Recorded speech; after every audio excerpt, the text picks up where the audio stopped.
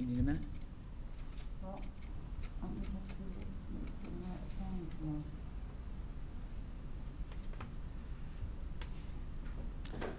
He's ready, Bob, but just want to get Michelle. Yeah, I'm having difficulties loading the internet. Something went wrong. Hey, can you hear us? Anthony Esposito. Okay. Yep, I hear you. May need you. Okay. You good? Okay, no, we're good. Good, We're thank just you. a little I apologize. stumble on the internet there, but we're good. Okay, Bob. All set? Yep, all set. This is a revised Water Pollution Control Authority and Town Council meeting of the North Branford, Connecticut, Tuesday, July 7th, 2020, in the Town Council chambers at 7:10 p.m. I want to start with a salute to the flag. Pledge allegiance to the flag of the United States of America and to the republic for which it stands, one nation, under God, indivisible, with liberty and justice for all. Okay. Michelle, roll call. Mayor Viglione? Here. Deputy Mayor Zampiano? Here. Counselor Angeloni? Here. Counselor Diamond? We see you. Yeah, she's here. Counselor Duty? Yes. Here. Counselor Fawnin? Here. Counselor Gold is absent tonight. Counselor Paternoster? Here. And Counselor Palicia. Here. Okay, move into the minutes of previous meeting, June 16th, 2020, Town Council meeting. Make a motion to approve the minutes. Second. Okay, motion was made by Councilor Duty, seconded by Councilor Angeloni. Any discussion? Just one comment. Michelle captured it accurately. I misspoke and said Jessica Catano as the new director. It's Jessie. But I did say Jessica, so just, Jessie, Jessie. yes. Watch now, I'll spell her last name wrong, so we'll get it. It wasn't your mistake, it was my mistake. You It's captured it. not a big deal, just want to make sure it's right. Okay, have a vote, please. All in favor? Aye. Opposed? Abstained? Okay. Okay, next is June 29th meeting, special meeting of the Town Council, June 29th, 2020. So moved. Second? Second. Who said it first? Lou. Lou got it. Lou, okay, we're gonna give it to Lou. Motion made by Councilor Angeloni, seconded by Councilor Paternoster. Any discussion? Vote, please. All in favor? Aye. Anyone opposed? Anyone abstain? Mike, can you tell her I'm abstaining? Okay, one abstention from Counselor Thank Diamond. you. Thank you, Marie. Thank you, Marie. Okay, next we'll move into the Water Pollution Control Authority agenda, correspondence and citizen statements. Nothing. Unfinished business. Nothing. We'll move into new business. Request to connect to sanitary sewers, 1512 Middletown Avenue, map 67C, lot 69, White Hollow, Middletown Avenue, sanitary sewers. Good evening. I'll just give you a brief overview of the request. The request is for the property, the house located on it at 1512 Middletown Avenue, to connect to the sanitary sewers in Route 17. Just to give you an idea of where that location is, it's a little bit south of the entrance to the Mill Pond Tavern on the opposite side of the street. A couple of houses up there. This house is on about a 3/4 acre parcel with some limitations on it. In order to connect into the Route the Route 17 sanitary sewer is governed by the White Hollow Milltown Avenue sewer ordinance. And there's some restrictions on that and caveats that have to be met if anybody wants to connect into the sanitary sewer. There is capacity for it. It was left in there for existing homes along Route 17. And again, there's a process they have to go through, and there's 4 conditions that they have to meet. Basically, the 4 conditions are there has to be an existing building lot with an existing home at the time of application. So they met that. East Shore has to determine that it's either there's non-repairable septic system or it's not feasible to make a repair. There is a letter in there from East Shore District Health stating some restrictions on the lot, and they recommend connecting to the sanitary sewer. The lot can't diminish the capacity for the rest of the area because it is a limited capacity sanitary sewer line on Route 17. It's only 1 lot, so there's minimum discharge, so that criteria is met. And the 4th and final criteria that's in the ordinance no longer applies. It was put in there on a condition of the DP grant loan agreement. In 2017, they said that they no longer monitor that, and that no longer applies to their requirements. So basically, they've met the criteria, and there's a suggested motion for your consideration.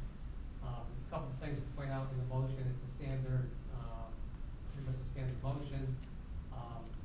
The important thing is they have to pay a $12,300 special connection fee prior to taking out a sanitary sewer permit to connect. And the other one is they have to enter into a agreement prepared by the town attorney for finalizing all these conditions. Again, there is a suggested motion. I'd like to make a motion. I'm not going to read the whole thing, but I'd like to make the motion as presented to us, and it's on page 31 in our iPad in the packet. And Michelle, I take it you have this also, right? Got it. Okay. Thank you. Second.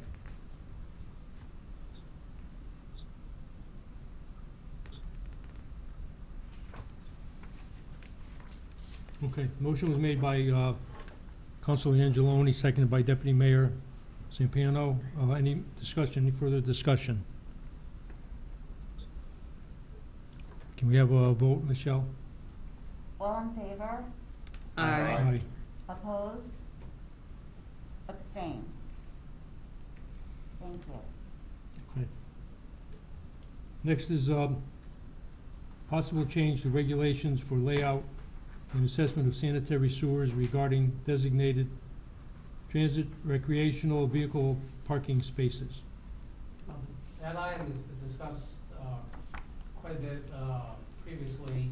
It's subject to a public hearing at 7:30.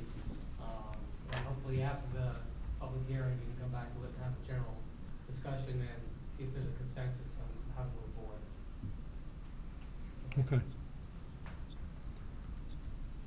All right, next we'll move into citizen statements and petitions.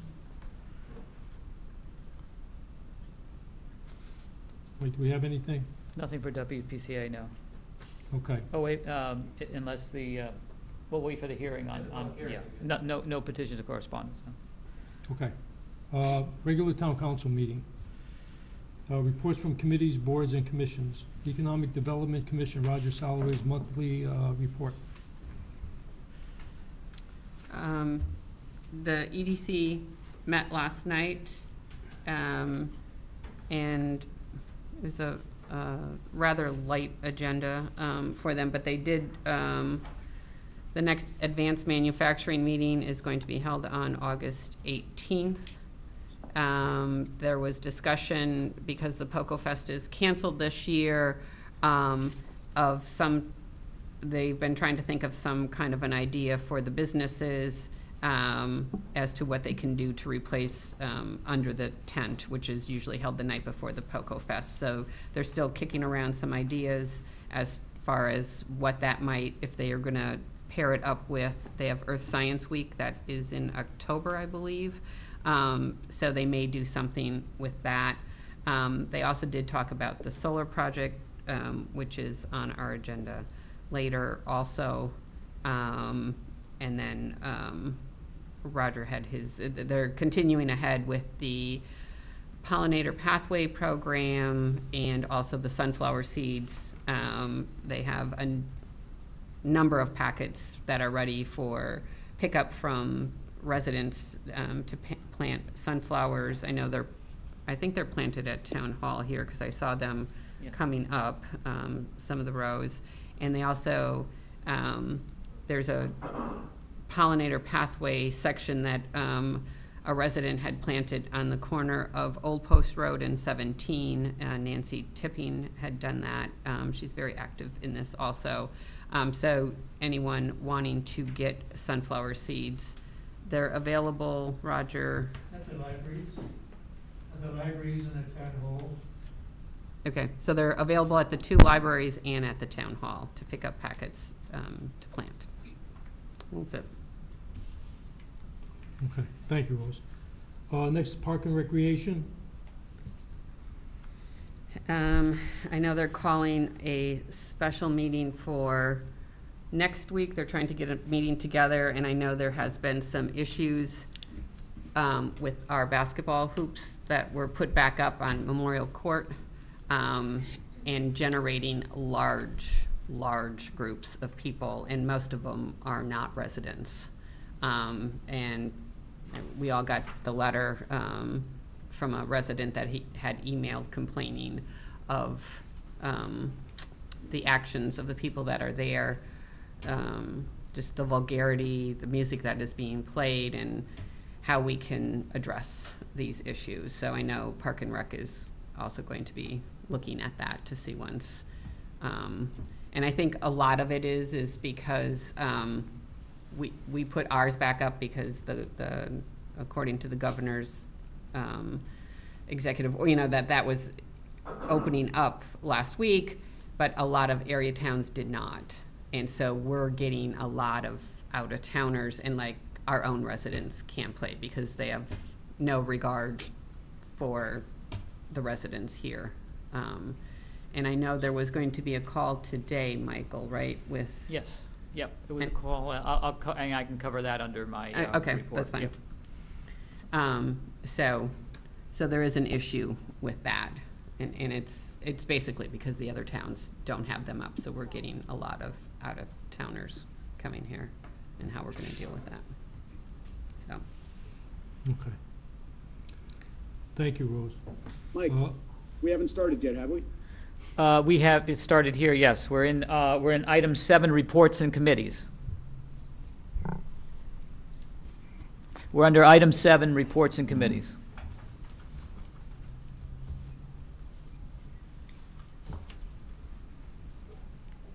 I'm sorry, Okay. I had you on mute. Yeah, we're under reports and committees. We're now on item 7C, Police Commission. Thank you. And Mike, can you say there was no meeting? Yes, there was no meeting. Well done. This is crazy. I'm gonna have to, We can hear you, Marie. They can hear you fine. they can hear me? Yes. Yep. Got you right by the speaker and the microphone. Okay. We can see you too. Okay, so nothing on. I police can't hear commission. them, but they can hear me.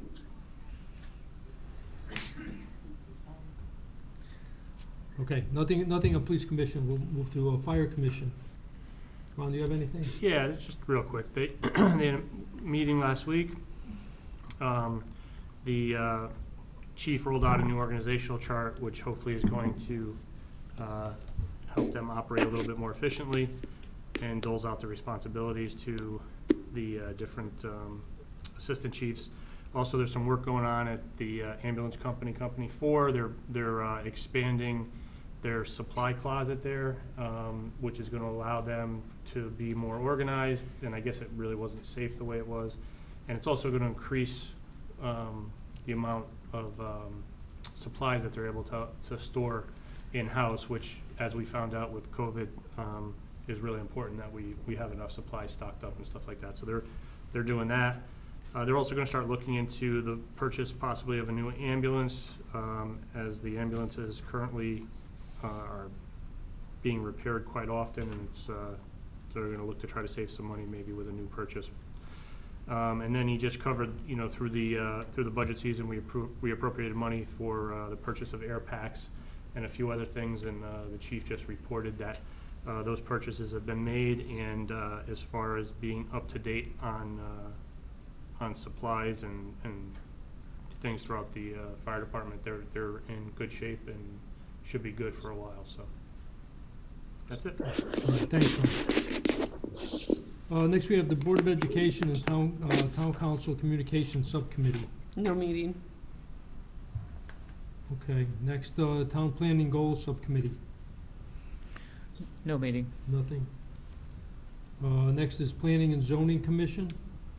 I didn't attend the June meeting, but their next meeting's Thursday, July 9th. All right. Thank you. Next, we have North Branford Police Department Facility and Town Center Advisory Committee. That committee met on June 24th. There's a lot of information from that meeting in the packet.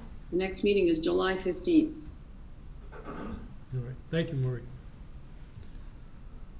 Next is Finance Subcommittee. There's been no meeting. Okay, next we have Ad Hoc Design Review Committee. Yeah, they met and are going to reconvene. I don't have the date on that, but that'll be later in July. And there's a lot of information, obviously, to digest there with the borings, environmental issues, and work with the committee. So I'll have to get a report for the next meeting on the 21st. Okay. We were supposed to meet on the 14th, Mike, the ad hoc. Great, thank you, okay, The 14th? 14th.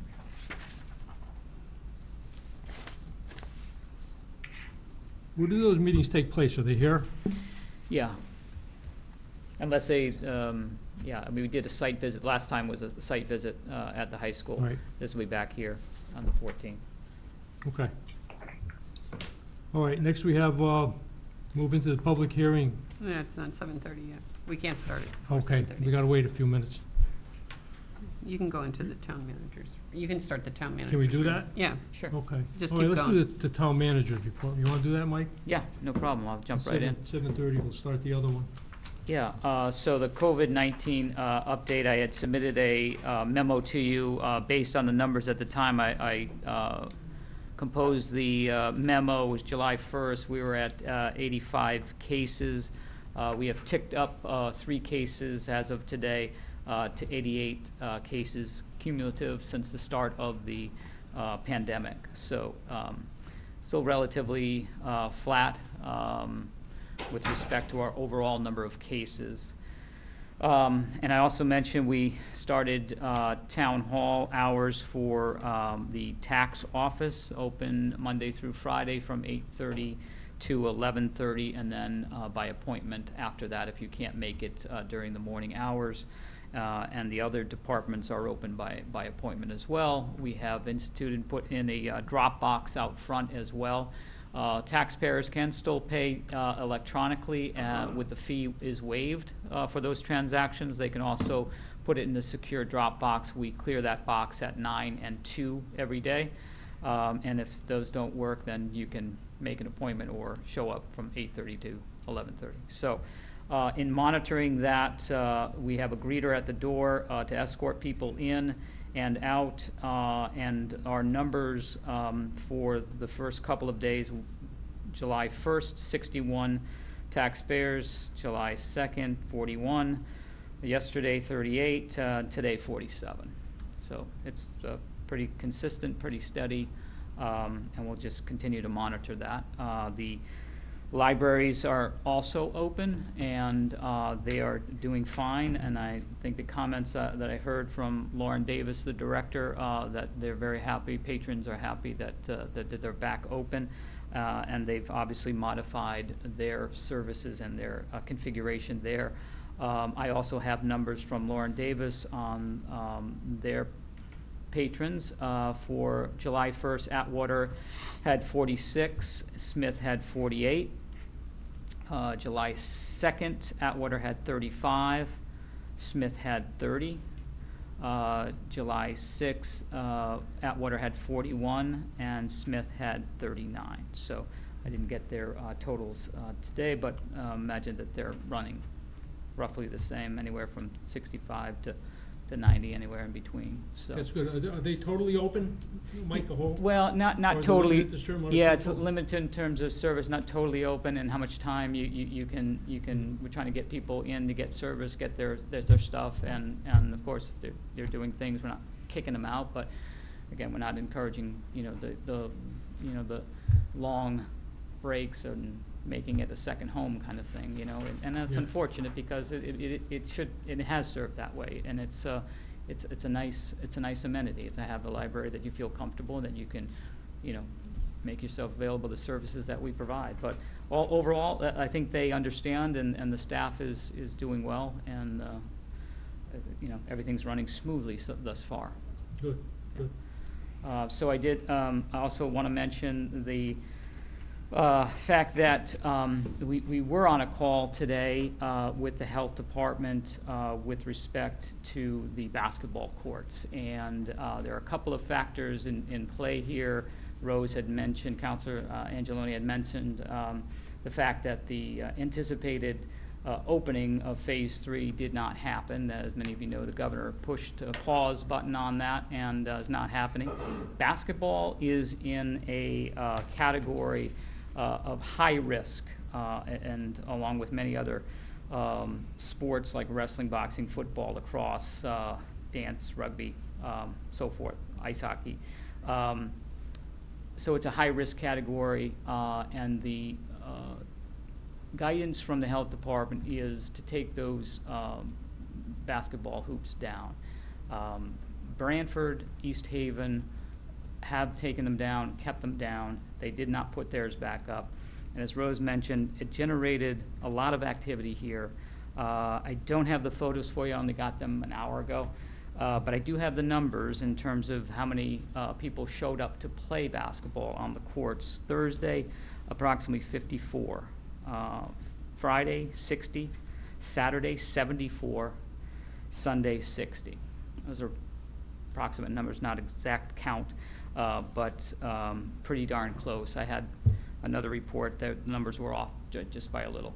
Those are alarming numbers in my mind, in my view, and in consultation with Mike, I'm making the recommendation to take those basketball hoops. I'm going to direct the superintendent, Fran Marola, tomorrow to take those hoops down based on guidance from both the governor pushing off Phase 3 and the health department, and for us to be on the same page with our surrounding towns. It's just, if not, it's just going to get worse, I believe, in my opinion. It's going to get worse as the only place open in town. So Right. I think we've got to take them down out of abundance of caution and see what happens throughout the month of July, and see where the governor and the health department want to do with the high-risk category. Okay.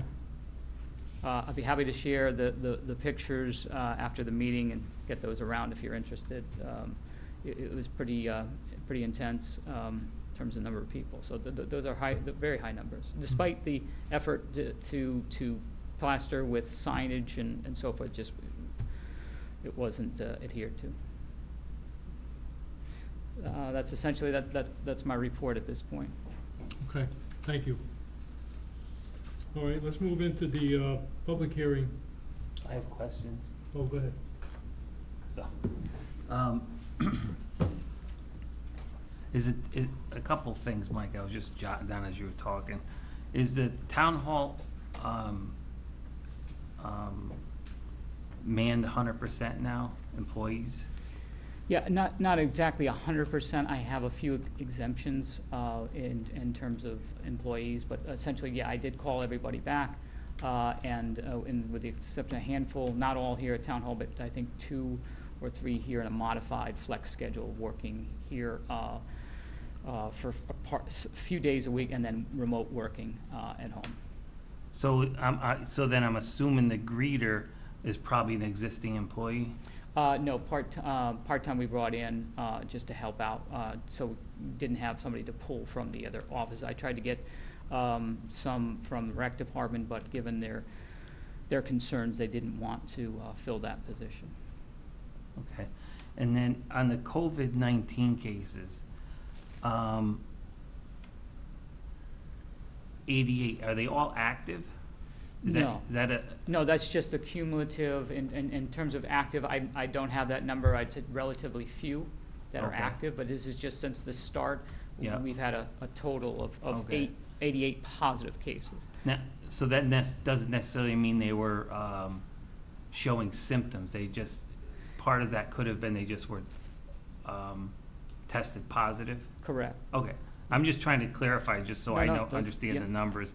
And then, has anyone recovered that we know of in town? Oh, besides Bob. I'm just wondering about the stats, you know. I always hear that total number. I'm just wondering, you know, it ticked up 3 more, but how are we doing as Yeah. far as health-wise? Yeah, we've Not necessarily, Right, we've lost 5 individuals, and all others have recovered, okay, all right. Those 5 are accounted for in the 88? yeah.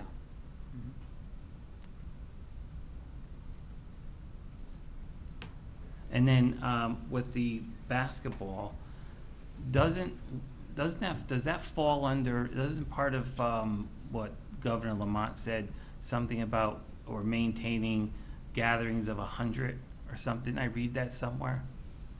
Yeah, you mean in terms of phases and how he's. Right yeah. now, we're gonna stick with the gatherings of 100.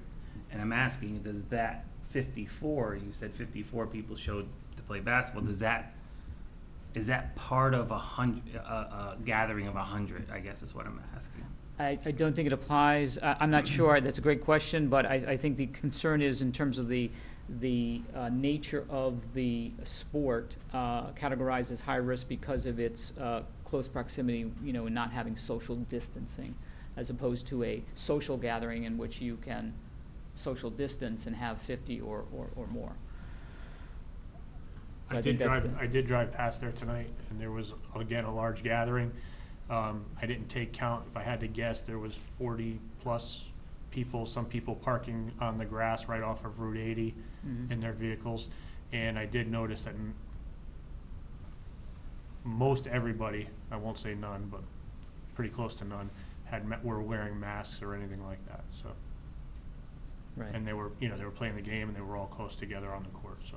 Yeah, and I had, Jesse obviously was on the call, the rec director, and I do want to defer to her for a moment if she wants to add anything to that discussion. Jesse, are you available? You want to add anything to that? Hi, Michael. Just that the recommendation from our call and the surrounding towns was due to the nature of the sport being high risk that we maintain, take down our hoops and be in conjunction with everybody else. And then when we do open, looking at opening in a lesser capacity and in line with what other towns are doing.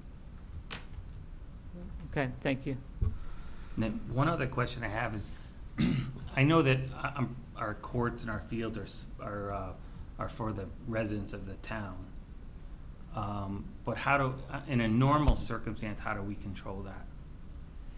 Pretty, in terms of monitoring? Well, is that part of what the park ranger helps support or not? I'm just. Yeah, it hasn't been defined that way, could be. I think internally, and maybe Jess, you want to address that in terms of, I think the commission may have addressed it, I'm not sure, but with respect to, the question was about whether or not, in terms of monitoring, I don't know if you heard it or not, but. I heard it. Okay. Yeah, so in regards to monitoring, we currently haven't, to my knowledge, regulated residents versus non-residents. That's not in the ranger's job description currently. It's something we can evaluate. The problem too becomes with, and I apologize, I'm new to the town, I'm not familiar with the funding, but if any state funding was used in regards to those courts, there are restrictions on how you can restrict non-residents. You actually can't restrict non-resident use if any state funding was used at any part for the parking lot, anything like that. So we would have to look back on what was used for the funding to see if we could even disqualify non-resident use. Yeah, that won't qualify, if Right. we did have state funding. Right, so then even under normal, what I'd say were, or previous circumstances before the pandemic, if people from out of town were playing on the courts, well, that's just how it is. Right. Right. The only Right? thing, Yeah. yeah, the Okay. only thing during the summer is we would have a summer rec league Some outside, programs. so that they would sign up so they would have a permit actually Oh, I for see. the courts. Right. Whether it was Monday through Friday or Monday through Thursday, and they might have it from 6 to 9 or whatever they ran. So they would have first preference, Right. but I don't believe that rec league is running this summer, correct? There's no youth basketball. No, right, the summer Okay. league, There- I yeah. believe is not running, so with the court, so no one would have a permit, so Right. they would just be open all the time. Okay. But if it was, then they would take preference. Right. Okay. Thanks, Mike. Yeah, sure. Okay, Mike, you all set? Yeah. Okay. I'm good. Let's do the public hearing regarding regulations for layout and assessment of sanitary sewers.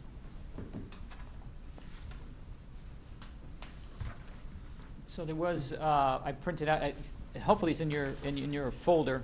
The correspondence to public comment was from Don Capelli.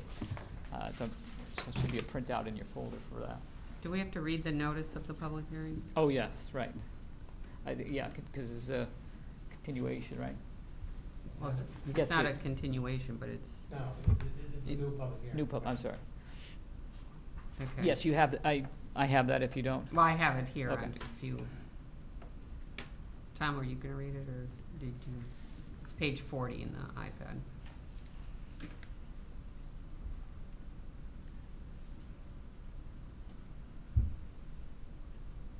So notice of a public hearing pursuant to Connecticut Executive Order 71, Section 19C. Suspension, modification, and clarification of certain municipal procedural requirements and time limitations regarding notice, commencement, and holding of public hearings, decisions, and appeals, any covered law requiring a municipality or agency to publish any notice or notices in a newspaper of general or substantial circulation is suspended and modified to allow a single notice to be published electronically on a municipality's or agency's website. The North Branford Water Pollution Control Authority will hold a public hearing on Tuesday, July 7th, 2020 at 7:30 p.m. in the North Branford Town Hall Council Chambers and/or via Totucket TV/Facebook Live. Public comment will be taken through email at public-comment@townofnorthbranford.ct.com. Facebook post and direct dial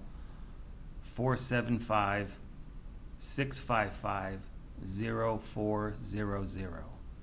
The purpose of the public hearing will be to hear comments on proposed revisions to the regulations for layout and assessment of sanitary sewers. The proposed revisions to the regulations for layout and assessment of sanitary sewers are to add the provision that designated a transient recreational vehicle parking spaces with connections for sanitary sewer hookups shall be recovered at the rate of 1/3 unit per authorized connection under the units to be charged under determination of sewer assessment rates. Public comments on this matter are welcome. A copy of the proposed revisions are on file in the office of the town clerk and posted on the town's website. Dated at North Branford, Connecticut, this 10th day of June 2020. North Branford Water Pollution Control Authority.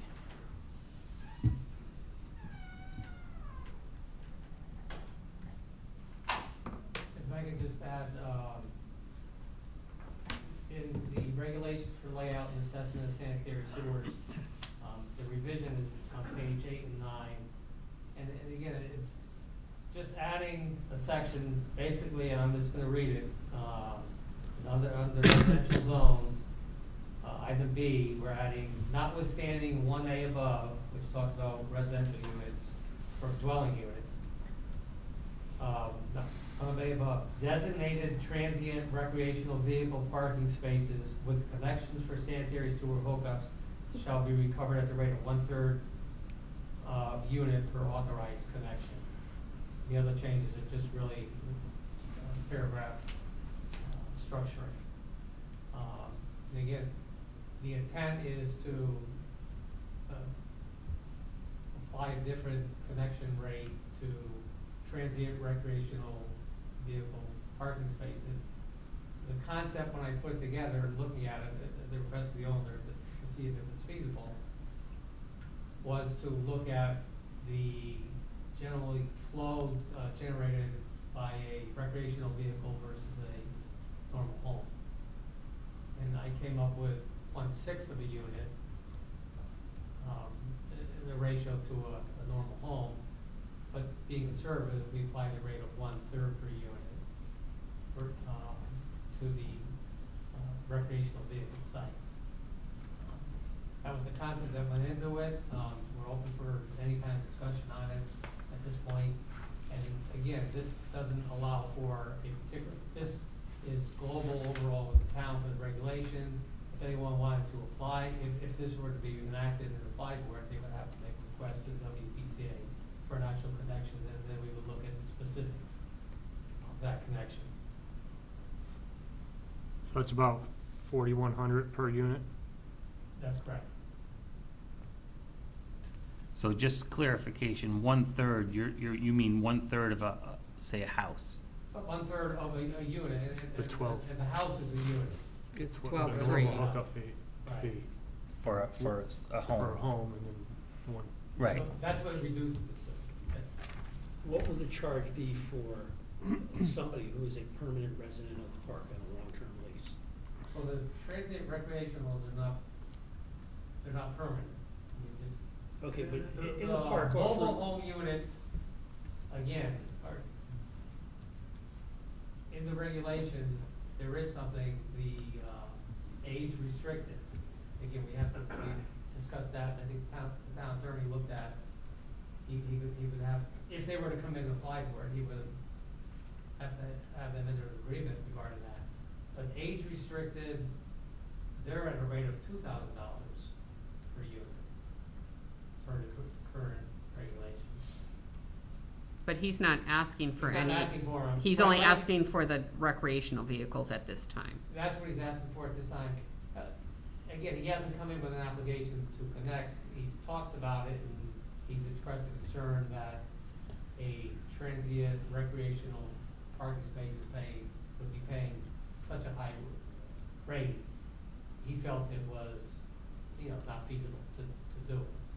And again, I think they generate that much flow. What is the population of that park? That's the only park we have. That's the only part. All right, so let's not talk in generalities. Yeah. We're talking about one space. They one have location. 15, the question came up, there's 15 transient sites for recreational vehicles, ones that would apply for under this regulation, and he has 47 mobile home units. All right, so if I have a mobile home unit, I'm not a qualified senior. What do I pay? They're paying $2,000, if they're age restricted, they're $2,000, I'm not age Per unit. restricted. I'm 42 years old. What do I pay? you're paying $12,000. Okay, so the fact that it's a mobile home doesn't get any consideration over. Well, it does, because he says that section is HUD approved and age restricted. So it's all age restricted. The mobile home, that's what I've been told, that's correct. I don't think the transients are though. The transients are not. Transients are not, so they would be under, they would fall under this definition. So he's looking for a discount because he's saying that the sewer usage is not gonna be that of a. It's nominal compared to a normal house. Right. Because they're not there the always full year. occupied. How do we police the occupancy of the age restricted units? And how do we police whether or not the 15 designated transient units are indeed only occupied by transient users? We'd have to, we'd have to put that into any approval, that maybe have an annual verification, certification of that. The town attorney had started to address the concept in some type of agreement. We haven't got that far yet. But I would think you're 100% correct. We want to verify, when they come in for an application, we need an engineer plan showing a layout and what would be connected and how they would be connected. And we have to be able to monitor that and verify that it hasn't grown. So the transient, my guess would be in one section. They're not Generally in intermittent one amongst section. the mobile homes. There's a, That's correct. and so he would have like a plot plan or something to show us that here are the 15, Here's 15 and sites, here are here- the 3 or 4 or however many he wanted to originally hook up, because he, And the details of the sewer connection, because they have to have a connection point at each of the sites. Those transit sites would be really subject to winter restrictions because there's no way that water will flow in Yeah, winter. unless you have sometime, you know, if you have a heated system around it, you gotta keep everything from freezing. Right. That's- So you How don't many have to sites have you you- don't have to worry about policing it in the winter, and be the summer, spring, and fall. How many sites is he requesting now, initially? What he has, he was only talking three, I think, initially. He was just talking about connecting 3 additional units over there. Total, when he indicated he had 15 transient sites and I believe it's 47 mobile home units. Right, but he's not He's not looking, applying for that at this point. he just wants to hook up 3 initially and then And then whatever. I think his long-term plan would be to connect the facility to sanitary sewers. When he came in and he built his building on Kentucky Road, he put a substate, didn't he put, he put an additional line in there with Right. capacity while he was doing it, and he discussed that, but the regulations were in place. But it was easy to put the provision in there at that time and then deal with it later. So for those 3 spots, you're getting just about what one house would be as far as fees. yeah, you get the 12-3. That would be correct.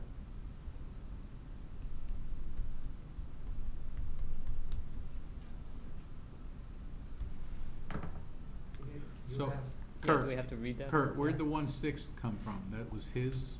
No, that's what I looked at in terms of when looking at the state health department, when they generate flows, they said, I think it was something to the effect of 75 gallons per day per unit versus a home generates more like 400 gallons per day per unit. So how'd the 1/6 go to 1/3?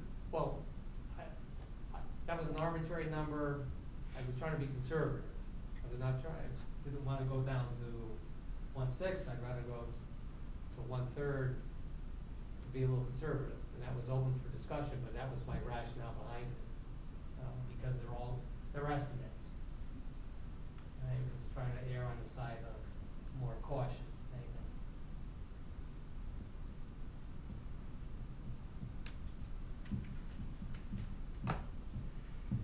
So if we had asked you to pick a number, what would you pick? Well, Between 1/6 and 1/3? Well, I picked the third. That seemed reasonable, because it's, again, you're dealing with estimates, and I wanted to estimate on the more cautious side. That's why I came up with the 1/3. Because 1/6, that's not a definitive number, that's a ballpark number.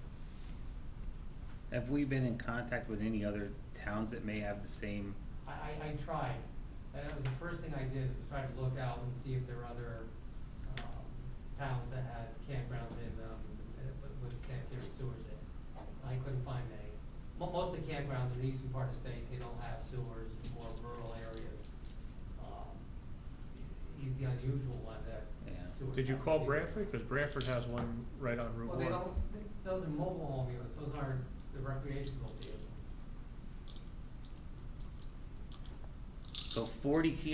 So the other 47 sites he has are basically mobile homes, Those mobile and home those are units. all age restricted? That's what he's expressed, that they're age restricted. and that was a concern, how do we verify that long-term, as long as they're there, that they have to be, and the town attorney had sort of worked something out on that, but it's too early to present that. But he felt there was something that could be in place to guarantee that.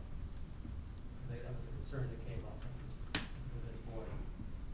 Yeah, that's the only concern I have, is during the winter time, these units aren't, this sewer's not gonna be used at that Well, some of location. you can, sometimes you can put heat tape on them, and then if you protect them. That's good if you get the water in there. How do you get the Well, water in there? you gotta get the water going in and sewage going out. But you get cold weather, they're problems.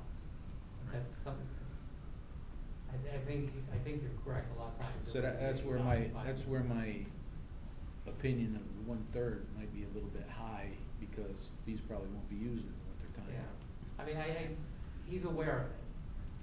I was up front right from the beginning of it, and I went through the rationale of how I calculated. But Well, that can be, that's subject, it's. What was his take on the 1/3? He was okay with that.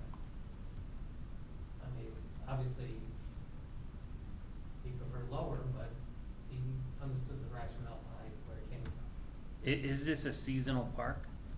Not the mobile home part, the transient, is it Well, seasonal? Well, he has, and I think he has some through the winter. No, yeah, so there's not a cutoff, a start date and a It's not, cutoff date? opens April 1st and ends October 1st. No, because they get, but he gets, I think, a lot of people working in the area, they come up from somewhere else, and they stay for 6 months or 3 months because they're doing a job somewhere. So Mike, what were you concerned with, failure? Like No, my if it was concern winter? was the winter time. That's what I mean. Those will freeze up quick, and there's no way he's gonna get, working there. I knew one of the guys that worked for the power lines, putting the big overhead power lines in. He was up here, they come up here, in the spring, and then they leave in the fall, because they really don't work on the power lines over the winter. Yeah. It's just too cold, and, if it's a third, it might be a little bit too much for too long of a period of time. That's a third of that sewer connection fee for the year. So. Yeah, I didn't want to give the store away. Right. I wanted to start somewhere and then. But, you know, if But we're- he only if pays we're- it if we're once, gonna- so, if but we're he gonna- can still, he only pays it once, and then he just keeps renting out those spaces every year, so it's not like he pays it every time a transient.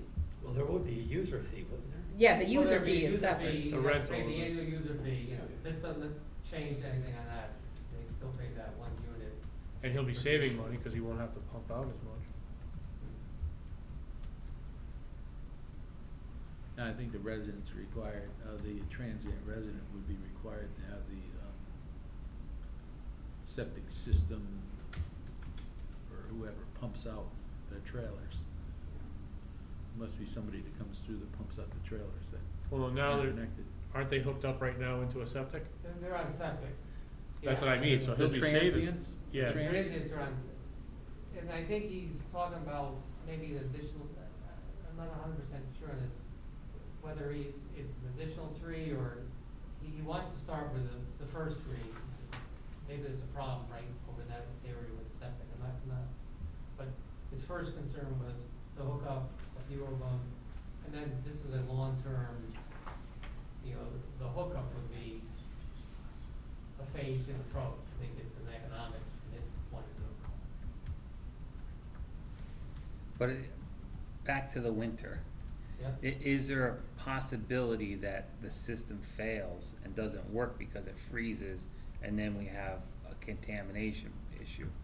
No, well, I mean, it'd be gravity, he has to put pump stations, he has to put pumps in there, and they're below grade, they're freeze protected. Okay, I don't see that as an issue. okay. That's what I was thinking. No, But Ron, it's Ron, more you than- know from draining your tank It's the line from in the the winter unit. time, from the unit down to the ground. Right. But the only other thing I'm thinking of, and I'm not an expert by any means on it, is the other mobile homes are not that much different than a recreational vehicle. A lot of them are still on wheels and axles, and they're hooked up year round, so I'm just wondering, you know, they're able to deal with it.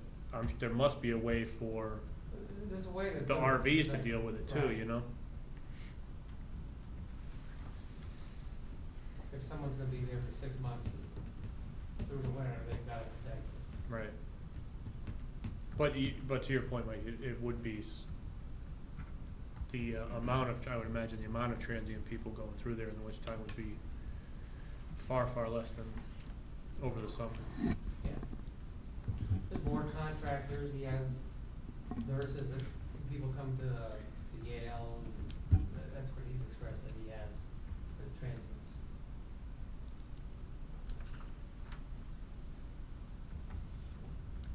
That's all I have.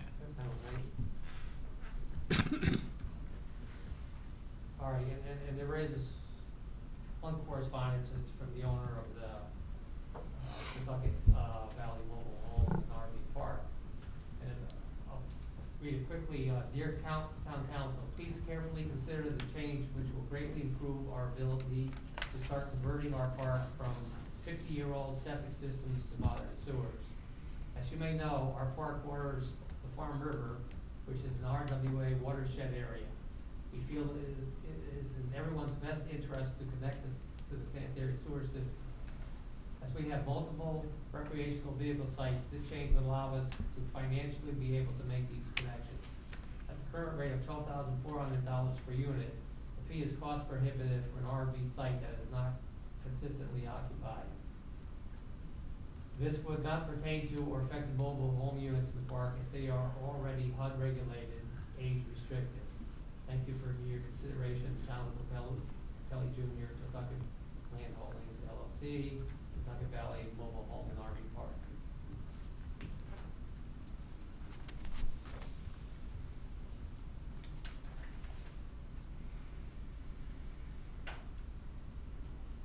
I didn't, there's a public hearing tonight, I didn't write up anything or motion one way or the other. What my thought was, based upon the feedback from the council, we can put it on the next agenda for an action. I'm just trying to get a sense of what the feelings are or concerns. I could write up a draft for your consideration at the next meeting that will help from the town attorney. One way or the other. Yeah, it would help me if you had a discussion with Eddie and it came back with some ideas as to just how this is gonna be enforced. I'm a little bit concerned about charging 1/3, and theoretically they're there. Mike says it's impossible to be there in the winter. I'll take that as accurate, but 2/3 of the year they're there. I assume they're generating sewage, so I'd like to know that we can police it and it's not a permanent resident. It is somebody coming and going. Yeah. What are you charging them for a user fee on that lot? I didn't- Hookup? Didn't change anything on that. I mean, user fee, they're a unit, so they pay the unit rate. Which is Fee, which is, $450. whatever we said, it's $450, $475. A year. Current year. So he'll charge them back Yeah, to the, because we don't differentiate between a 5-bedroom house and a one-family, or one-bedroom house. Our regulations are, a dwelling unit is a dwelling unit. So I didn't seek to make an adjustment in that. He didn't ask for that. We accepted that part. This is just a fee to the town, right? He's still responsible for paying to have the sewers hooked, the actual work done? To do the work is all on him. And to make, he's gotta put pumping station or two in there. Those are his operating things. And what do you, He has the ability, I mean, what he's paying for is the ability to connect, to discharge into our sanitary sewers and get rid of it. do we have any idea what that's gonna cost him? I'd be lying if I don't know what his layout is and how much Yeah. it's involved.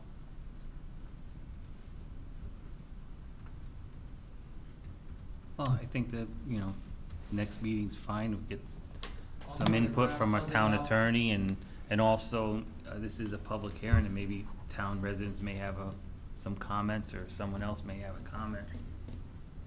Right? You're gonna talk to the property owner in between then?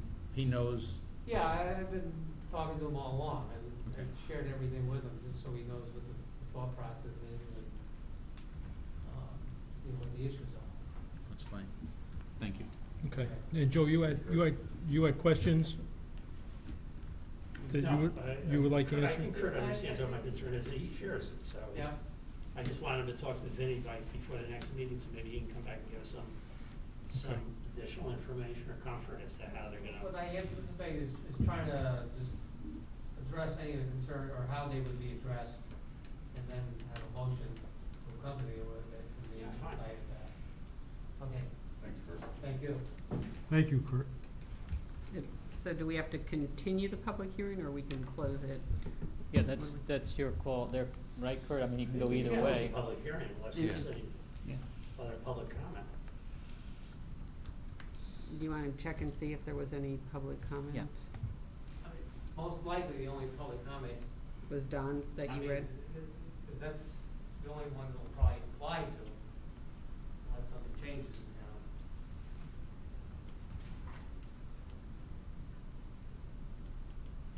No No? other Okay. comments? So you Okay, so we have to close it? You can close the public hearing. Yes. There's no reason to keep it open. No. Okay. All right, so we'll close that public hearing and move into community events and presentations. Mayor, could you just call the time for the clerk closing the public hearing? Okay, 8:05. Thank you. And there doesn't need to be a motion to do so? I don't think we need- I'll clear it up. I'll make a motion to Yeah. close the Yeah, public thank hearing you. at 8:05 PM. Thank you. Second. Thank you. Okay, motion was made by Counselor Duty, seconded by Counselor Angeloni. Any further discussion? Do we have a vote, Michelle? All in favor? Aye. Opposed? Abstained? Thank you. Okay, we'll move into community events and presentations. None, I'm sorry, none. Nothing? Nothing. Okay. Then we'll move into citizen statements, petitions, and correspondence. Correspondence from, A is correspondence from Courtney Cuccinata regarding Indigenous People Day. Do you have anything on that, Mike? No, just for you in consideration. You know, not sure if that's something the council wants to deliberate on.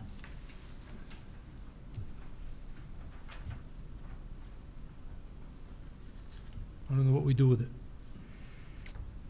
It's in the record. It's in the record, submitted, you don't have to take action. So then it's all set. Yep. All right, next is resignations and appointments. None. There aren't any. So we'll move to unfinished business, discussion and action. Discussion on RFQ/P for North Branford Police Facility Architectural and Engineering Service. Right, so we're engaged with Bill Silver, and he submitted the revised or updated contract proposal, so it's there for your review and consideration.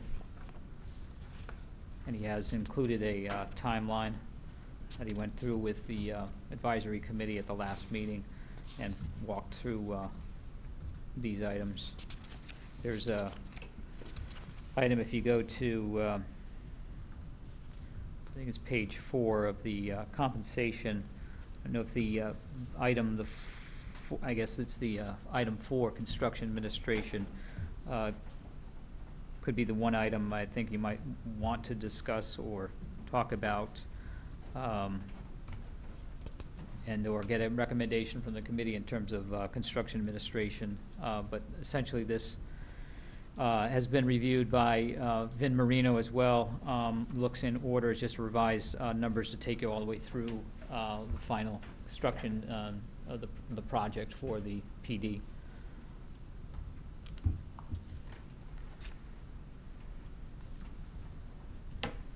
Okay. So do we have to approve tonight whether we want construction administration, or is this something that we can decide? Like, if we I- approve this and we decided we wanted a clerk of the works ourselves, that we don't need, you know, to pay Yeah. Silver Petrozzulli, Yeah, if it's we a- just don't Right, it's a do great- that part of the contract. Great question, and I think I think that you got the timing. I would recommend that, you know, this is for your consideration. That's one of the questions that you've got the committee meeting on the next week on the 15th. So it's in time in terms of having them, you know, discuss it as well, make a recommendation, come back here for the council for the 21st. If you like to do it that way. We really need to gear them up for their design services. Construction administration Yeah. Yeah, is it's a further little down. ways Right, off. Right. that's Sure. why I So didn't. I'd rather hear from Al Rose and his group, as to, particularly from Alice, and what he thinks Hmm. we should or shouldn't do before we commit to spending more money. Well, the police station is not, I didn't think we sent it to the ad hoc review committee. It's No. it's with the other, it's with the PD committee. And It's he's not. not part of that? Yeah, Yeah, he Al's is. part Oh, of Al's that. on that Yeah. one? Yeah. Also, oh, okay, sorry. A couple Yeah. of meetings ago, I specifically asked, is he on each Yeah. of the construction I remember subcommittees Because before? the police department advisory committee's having another meeting, so. Okay, we Yeah, could- they're gonna we meet could back to back, address that 14th, there. 15th, yeah. so are they, is the advisory committee for the police department, do we need to approve anything to get to schematics, so they can start on schematics? No, they- Or are we waiting for them to meet next week?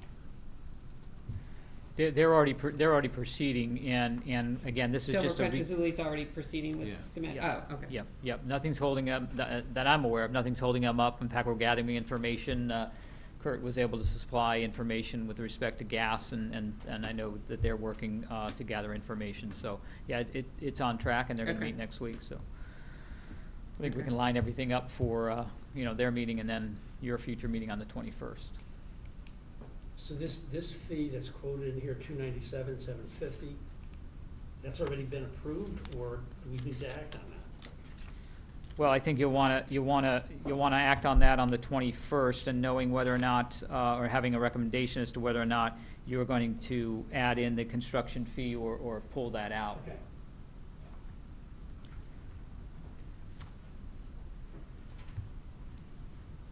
So it'll just, I guess, a motion to table that, and we can bring that back for the 21st. I'll So make would a it make motion. sense on the 21st to have a representative here from that police department committee to help advise us on, Or at least a report. or a report or recommendation. something, so that we I know think- how to act on that? Mike, Yeah. you're on that. Oh, I didn't- Yeah, sorry, Mike- Mike, I Mike's didn't on know that that. committee. And so is Marie, right? Yeah. Right. Okay. So we have two council people. Okay. Do I need a motion to table that? I'll make a motion to table it. All right. Second, Motion was made by Counselor Duty, seconded by Counselor Angeloni. Any further discussion? Have a vote, please, Michelle. All in favor? Aye. Opposed? Abstained? Okay, next we have a discussion on solar power project with Citrine Power, tabled from June 16th, 2020. 2 weeks ago, I asked for information on contact and locations of this. I haven't received it yet, so I'm making a motion to table that till that next meeting, and hopefully we'll get that information first. Well, I think Chella's here, and I think Roger has the, Well, I didn't get that information, so that's why I'm making a motion to table it. I don't think we should be going any further until the information we requested 2 weeks ago is on our desk. And we get a chance to go and look at the sites or contact people. So that's my motion, is to table it.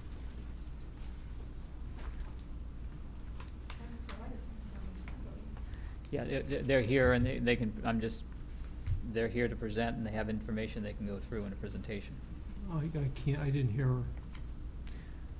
I- I didn't hear what she said.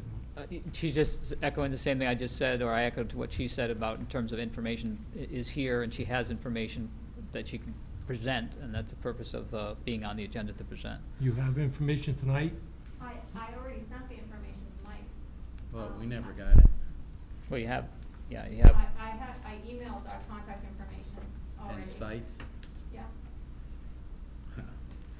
It's funny, goes there and then just stops. well, we have sites, but we don't have confirmation. We don't, unless Roger has something. But 2 weeks ago, we asked for sites and locations that we could go out and look at, and that's the reason I asked for that information 2 weeks ago. And we never received it.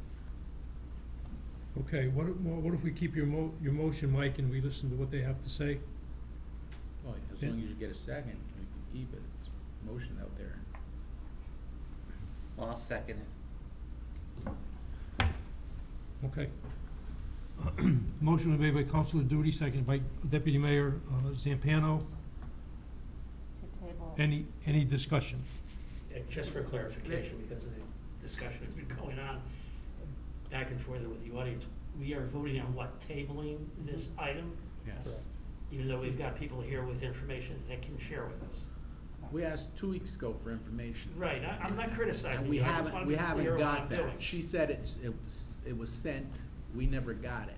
So, in order to go out and look at the sites, so we could have some discussion back and forth as to what the sites are portraying and what they look like and what they don't look like. Now, again, we're gonna hear another presentation on the same site where we don't know if it's right, wrong, or indifferent on their previous sites. I hear you. Your criticism's a fair one. Just wanna know what I'm voting on. That's it. Well, the other thing, you know, we second it so we could have discussion. So should we, let the power company make their presentation so we know what changes they may or may not have made? Well, unfortunately, it's not the power company's fault that we didn't get the information. No, I'm not saying it is, but what I'm I saying mean, is. I feel bad for punishing them. If she never sent it, then I would say, come back in 2 weeks. Right. You know? Do we have any discussion from the council members? Well, the discussion right I'm now not is, adverse to hearing what they have to say. I don't see how that Yeah, in any way prejudices us, but I understand Mike's criticism. It's a reasonable You guys do concern. too. I think we should definitely table it until we have the information that we requested. But I also think that she was nice enough to come out here tonight. If she has a little bit of information or additional information. Yeah, I have no problem hearing her Yeah. because it's not her fault, so Yeah. I can't put the blame on her. But before you leave, you should get our email addresses so you can send it to each person. So there's no mistake in the future.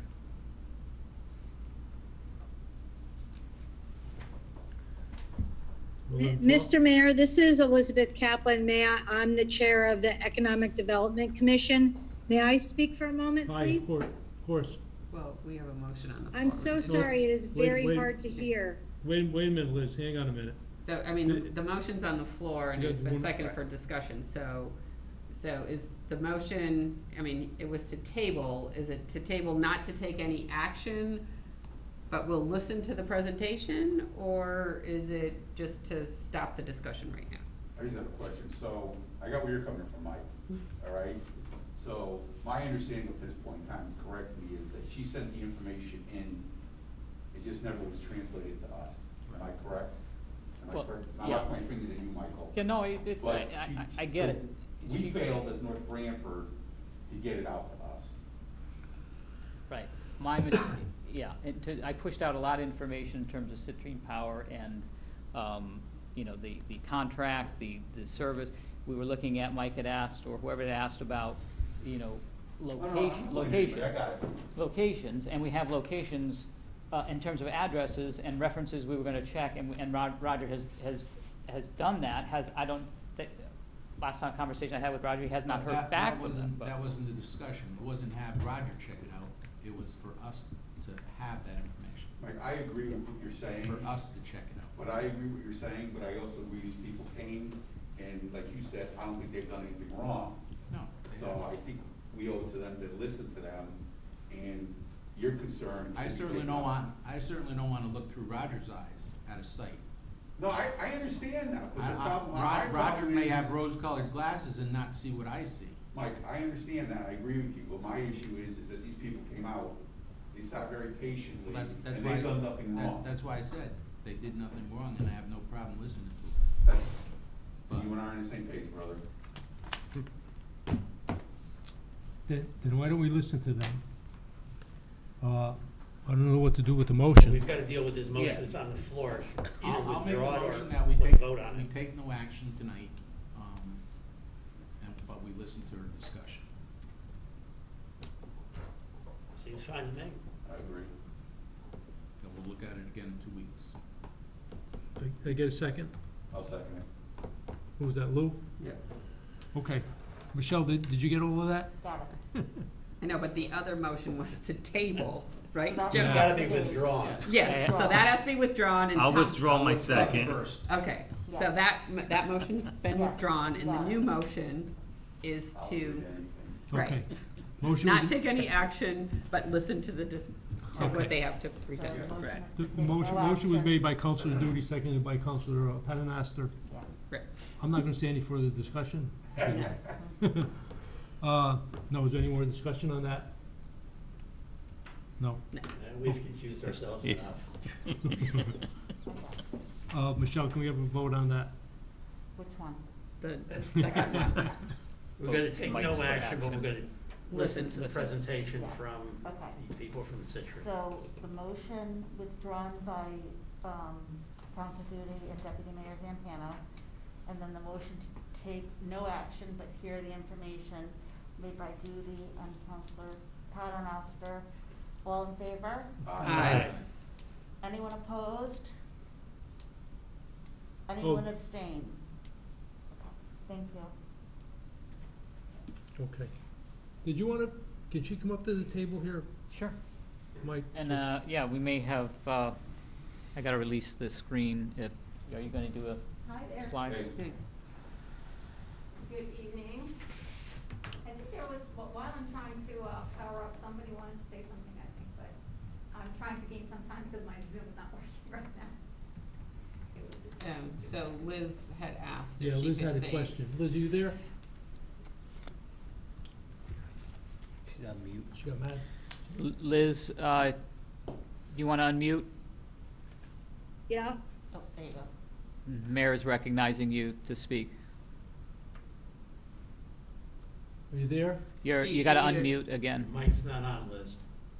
There you go. Thank you, Mr. Mayor and council members. I apologize. I have my volume on my computer up all the way, and it's really hard to hear the discussion in the town hall. And thank you for giving Citrine the opportunity to present tonight. I understand all of your concerns. We understand all of your concerns, the Economic Development Commission. What I just would like to say is please listen to the information with an open mind. The town has absolutely zero investment in this. The town does not have to put out $1 towards the investment of this potential project that could yield, and I'm being super, super conservative when I say, and this is even much lower than they're going to tell you, but $50,000, let's just say. And it's money that the town hasn't had, has the potential to have now, and then a lot more than that, I'm sure. And one of the things we discussed at our economic development meeting last night was that if this project, after 25 years, the lease is up, with these panels, it does not permanently alter the landscape. These panels can be taken down, dismantled, and it can go back to a farm. It is not going to permanently alter the landscape, as I just said. You know, Mark can do with what he wishes with the property. He can build houses on it if he wishes. He is, you know, he is trying to help the town in investment. Yes, I'm sure he will make money, as he should. And I'm just asking you, this is a win-win for this community. I realize the current site, it's a site where the sunflowers are. You know, I'm also involved with Sunflower Project as well, and it's near and dear to our hearts as a community. I think we have to balance this potential for cost savings to the town with the bucolic nature of our town at the same time. And the Economic Development Commission is always thinking of this. Roger is always thinking of this when he's talking to potential businesses that come to our, that may come or are interested in coming to our community. So I understand what you're saying, Mike, regarding wanting potential sites. I know Chella has a lot of information to give you, but please listen to her with an open mind, because this could be a very good thing for our community. They have been working with us to try to find a compromise, so we benefit from it, and they can, you know, put their solar panels up and do their thing. So thank you for your time, and I look forward to hearing this presentation. Thank you, Liz. Yeah, I think it is shared.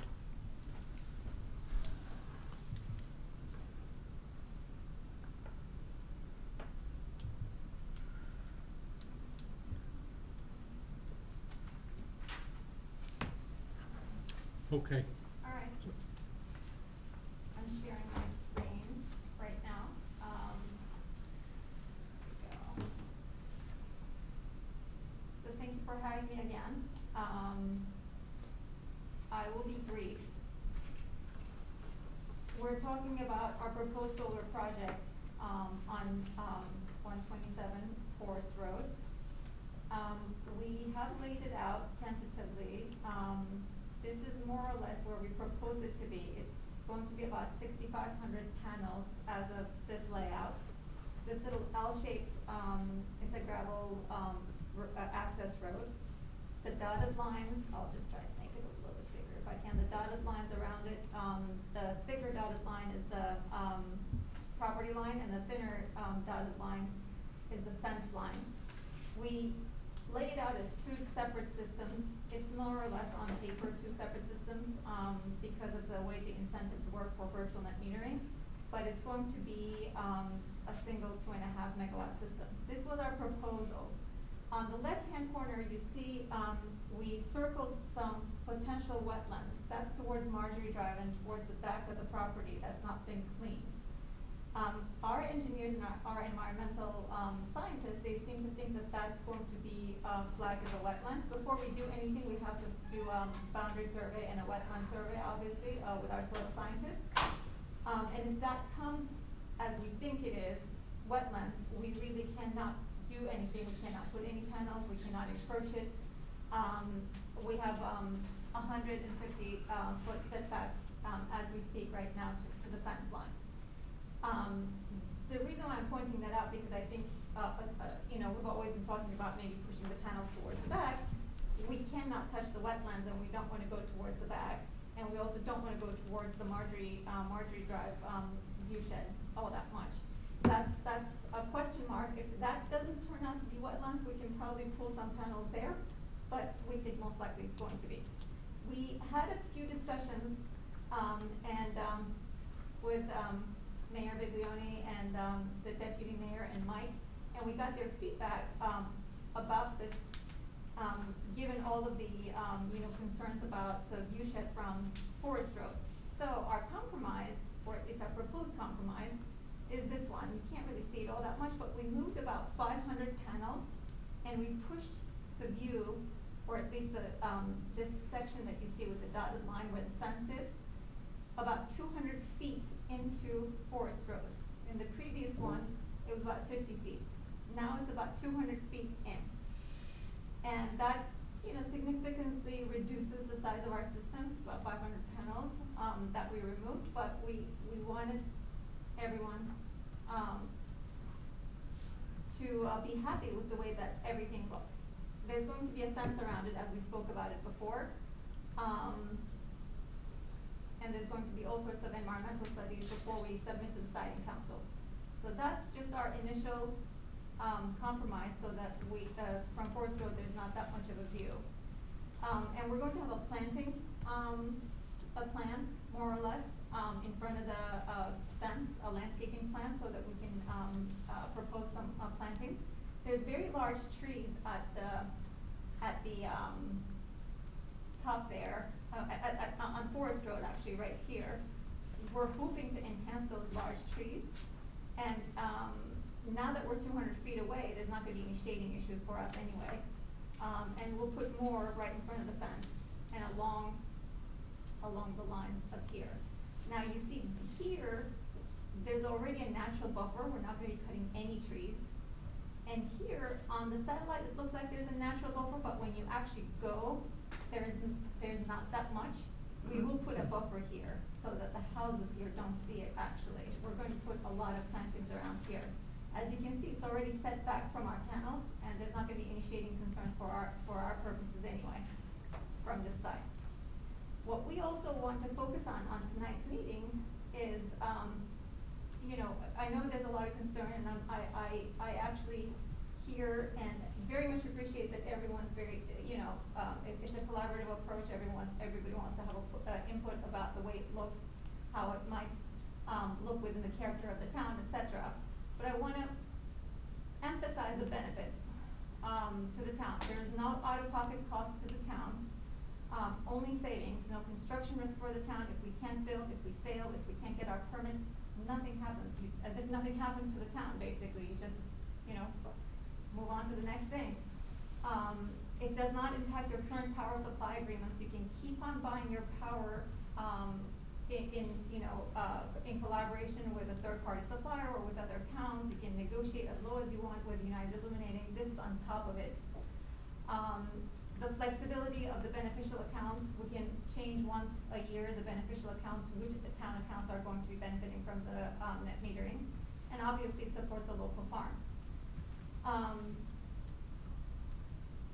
You know, as we brought up before, we don't want the savings to kind of not to be considered at all, because that's probably one of the biggest benefits to the town here.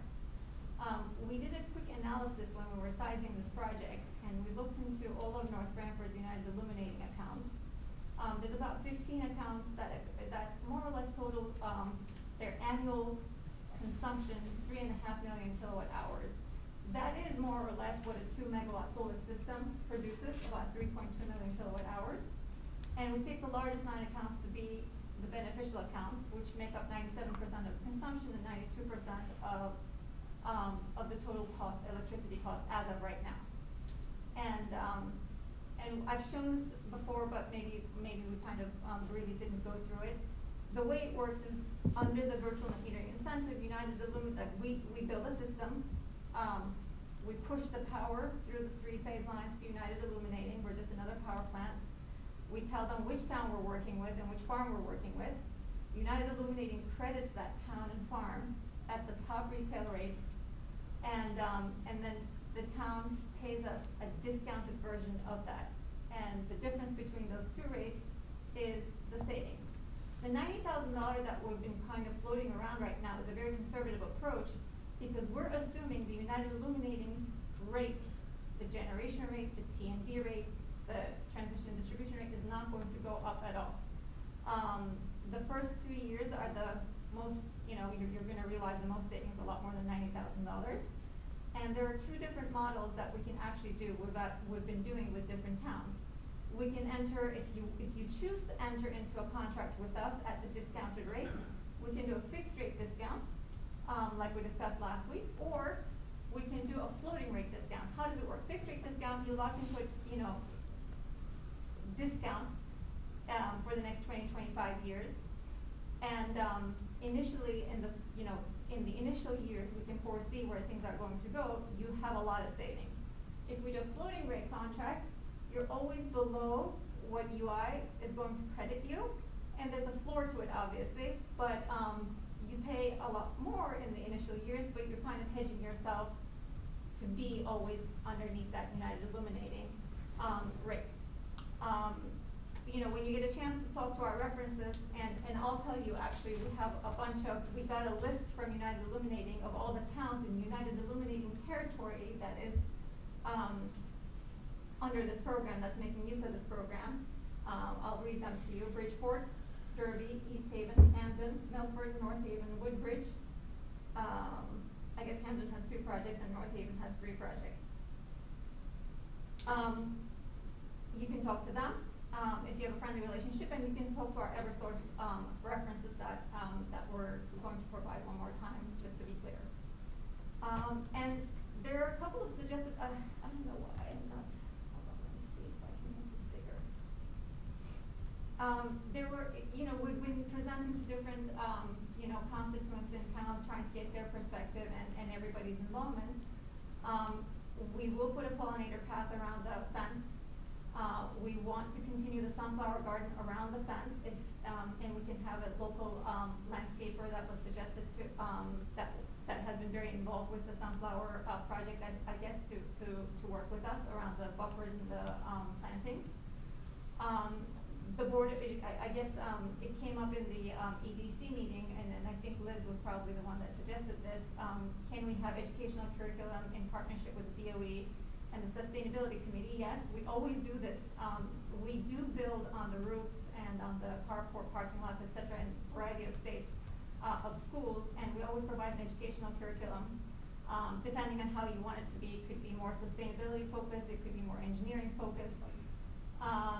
We could do schedule and guided school field trips. The reason why I'm focused a little bit on the schools here, the beneficiaries in almost all towns, and 90% of the time, are the schools, because they are the biggest consumers of electricity.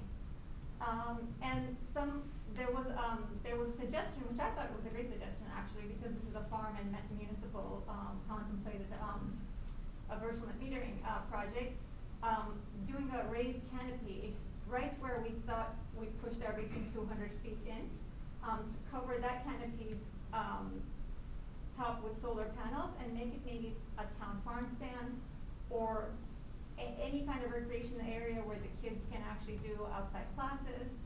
You know, the world's our oyster, but we can do a small raised canopy right at the front. And we can call it a, you know, North Branford farm stand, however you guys want to name it. So we're happy to put some added benefits that's going to benefit the general community overall. But the biggest benefit is obviously the savings to the town. With that, I'll just stop. And I know we did have a desired action item from our end, but I understand that you're not going to take that action right now. So that's just that's our presentation. So if you have any questions, I'm happy to answer. So what's an estimated cost to decommission after whatever the contract is, 20 years or 25 years? What is the cost? We can send you the cost, actually, if you, No, I'm sorry, just cleared my throat.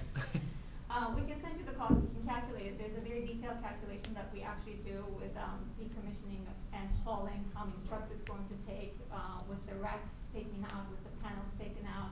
Some of them go to close by landfill. We have to calculate. We provide all of this to the siting council as a decommissioning plan. You're going to take a copy. You're going to get a copy of this thing anyway. Well, my concern is if you are not in business 20 or 25 years from now, that the town doesn't get stuck with the decommissioning cost, because it could wipe out all of our savings that we had for all of those years. So yes, it won't be that much, and I'll give you a calculation of how we see it, of course, for 25 years down the road, what decommissioning would be in today's dollars. We have a calculation, and I'm happy to give that to you. It's not going to wipe out your savings, but you'll compare it yourself. On top of that, we've seen, and we have done this before. So when we go to the siting council, that permit is a non-ministerial permit, is what we call it, right? It's an environmental assessment, and it's the first step between the siting council and DEEP that allows the project to happen. But when it comes to construction, we then have to come to town to get our building and electrical. Sometimes we've seen the towns actually ask us to post a decommissioning bond as part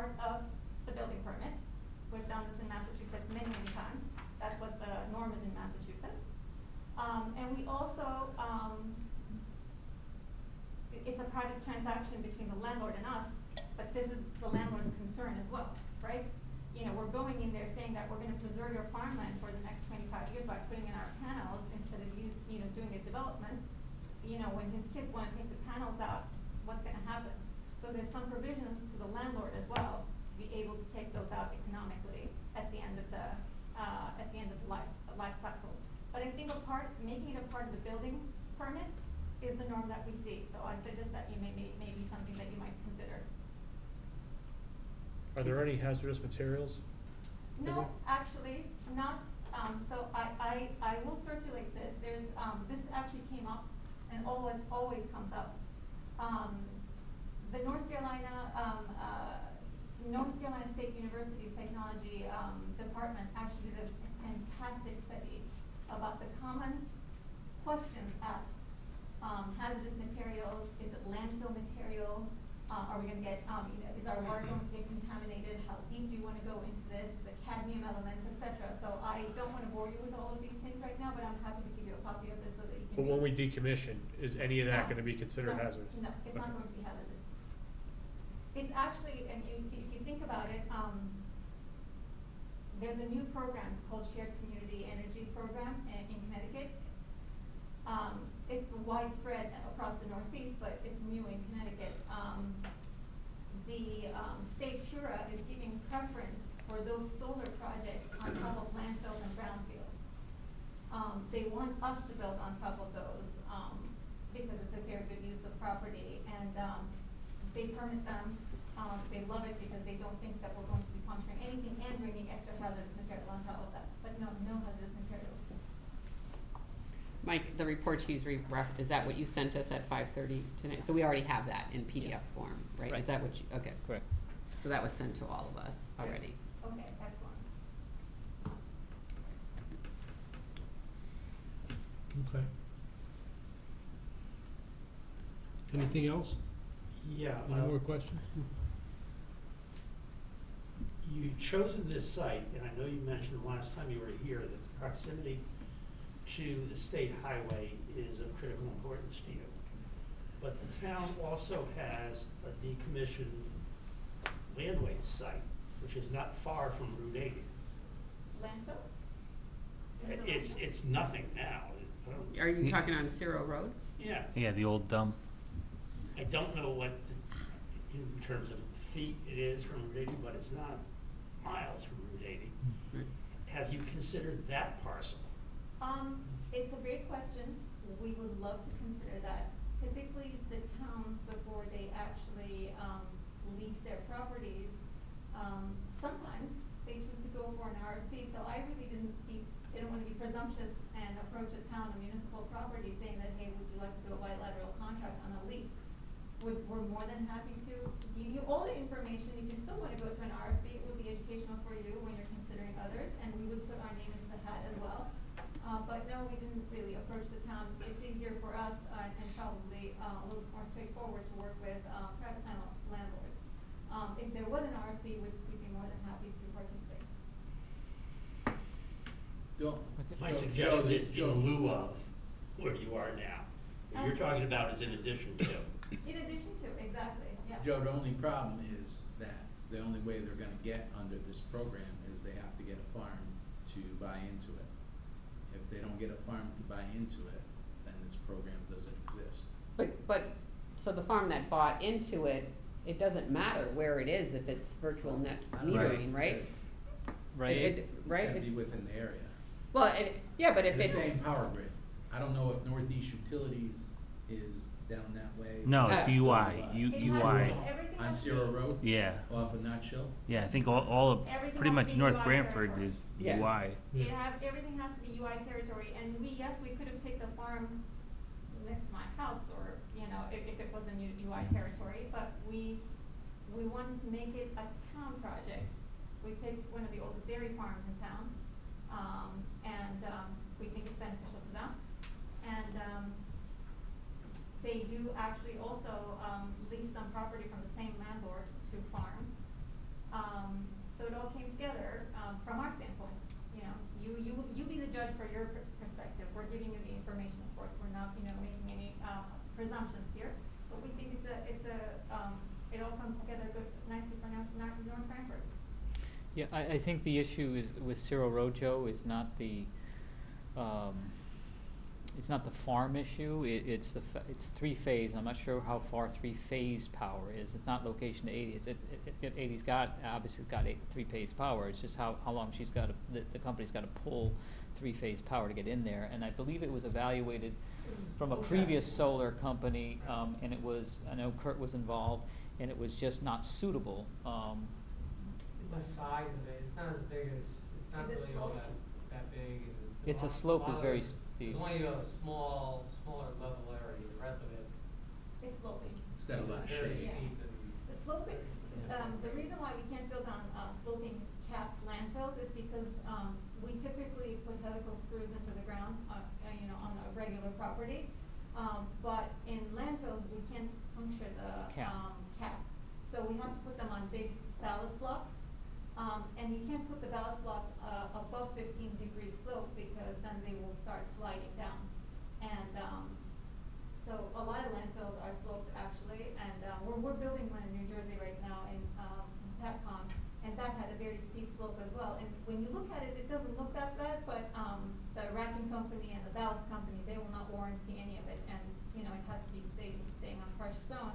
We couldn't get into the, you know, capacity that we want, so I suspect that's what happened there too. Plus, if you're far away from three-phase, we don't have to be close to a highway, we just have to be close to the electrical lines, three-phase electrical lines.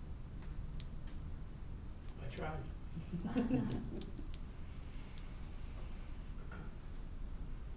Okay, Thank you.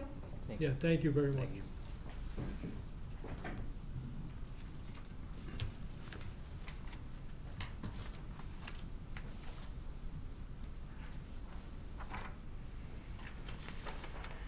Okay, so we'll move into new business discussion and action. Review and approval of bid number 2, 2020-2021, specifications for replacement of Burnham cast iron section of the boiler for North Branford Auditorium.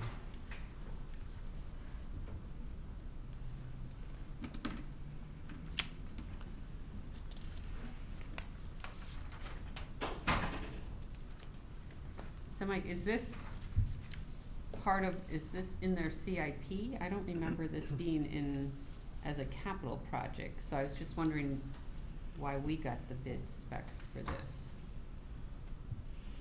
I don't know how they got, how they're gonna pay that.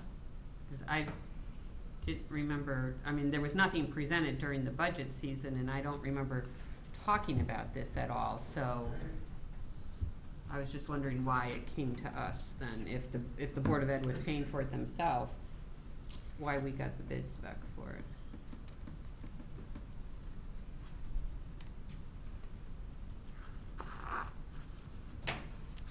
Because don't we generally only get them if it's in the CIP as a capital project? Yeah, in this case, I think it was unforeseen and, cast iron. Yeah. I don't recall, it's,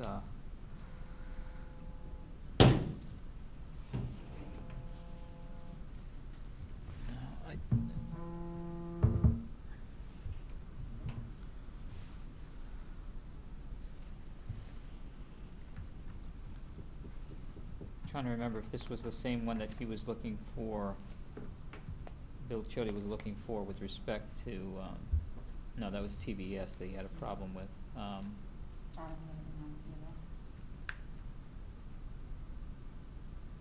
mean, because I've never heard of any discussion on this, that the Board of Ed has come before us for the auditorium, for the boilers, so that's.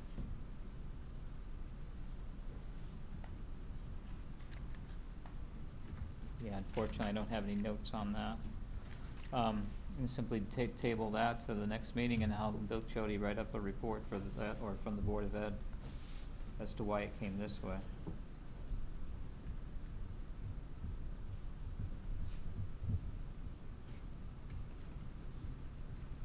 I mean, I just, I mean, just reading the, you know, they want it done by September 1st, and, you know, someone has to take action on it, and I just don't know where this money's coming from.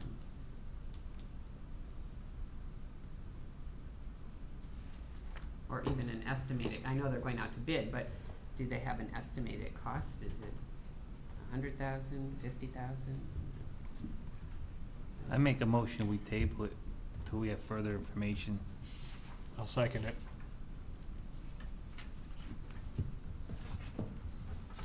Okay. Motion was made by Deputy Mayor Zampano, seconded by Councilor Policia. Any further discussion?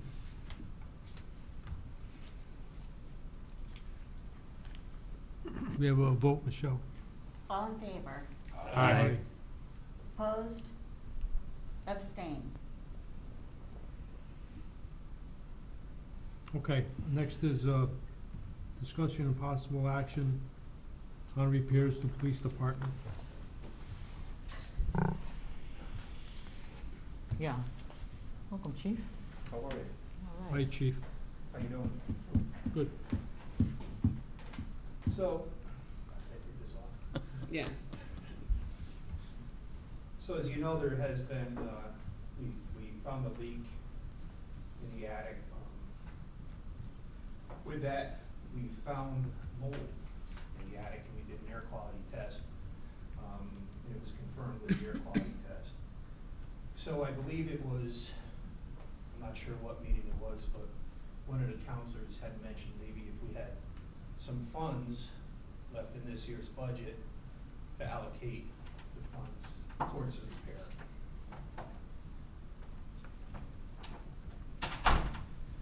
So with that, I had no idea how much it would cost to repair or even replace the,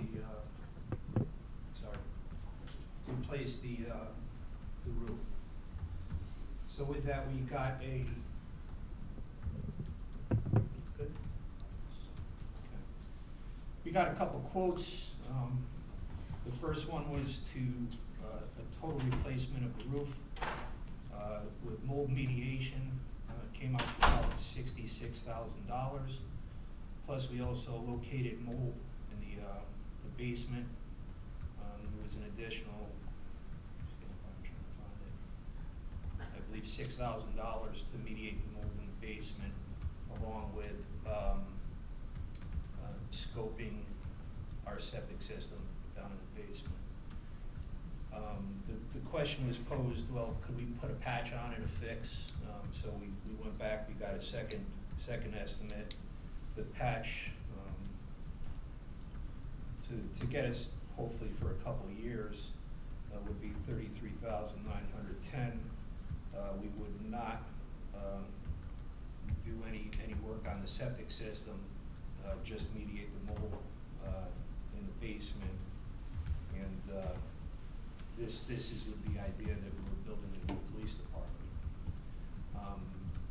So we're looking for direction as to how we want to go with this, what we want to do. Is it worth, I don't know what the plans are for the old building after we're done. Do we want to put a new roof on it? Do we want to just patch it? And of course, this will probably have to go out to bid. So it's like 33 to 66, basically, is where you're. It's about halfway. Did they say It's how about many half. squares on the roof? Stand by. They talked about the sheet, the plywood. They estimated 30 boards for the plywood. 30 sheets.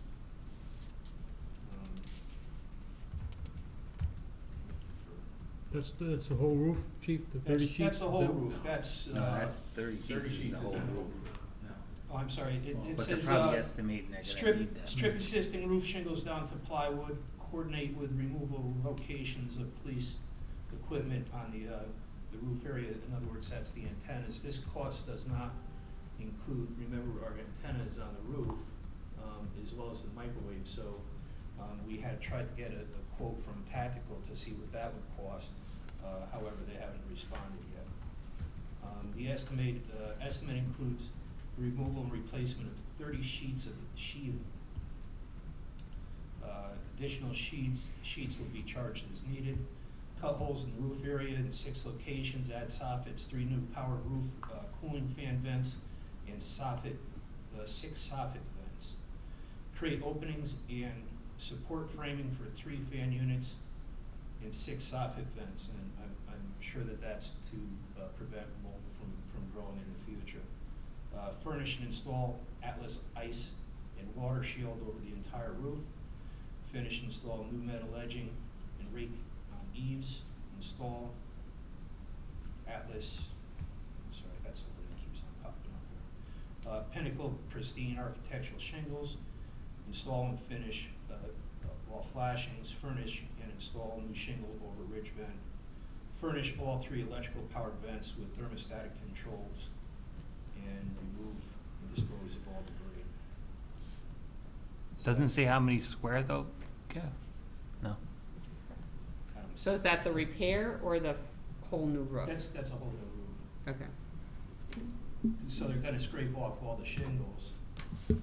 Yep. And replace they're estimating at least 30 boards, Mm-hmm. plywood. And there'll be an additional cost If there's more than 30. if there's more than that. So with that, to scrape off all the shingles, we have to take the antennas off the roof. Which the 66. I don't know if you have to really take the antennas off. Well, we're waiting for. Yeah. Those antennas should be fixed with the rubber mounting around them. But those are secured to, a frame. That's why we're waiting for Tactical, who hasn't responded to us yet. He's been very slow during this time. So the either cost, the 66 or the 33, does not include any removal of the antenna or anything like that, if it had to be. Or coordination with Tactical, correct. Okay. I would say send it out to bid and see what we get back.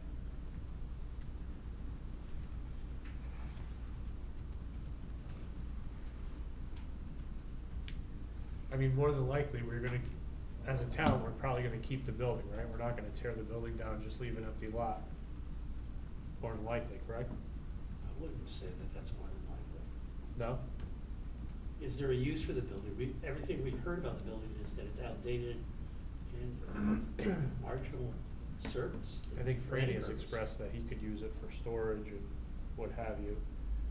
And then I'm just trying to think rationally, is it worth it if we can do something with the building to put a new roof on it?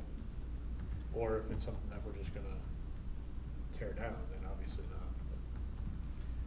Well, see, it's not built according to specifications to redo it into a police department now. Extensive, structural work. Correct, but could it be something else? To use it as storage, to use it as offices up above, that, aren't emergency, oriented, is a different story. Some people talked about So- repurposing it as a community room to have events and stuff like that. Oh, at all the fields there, it could be a concession stand.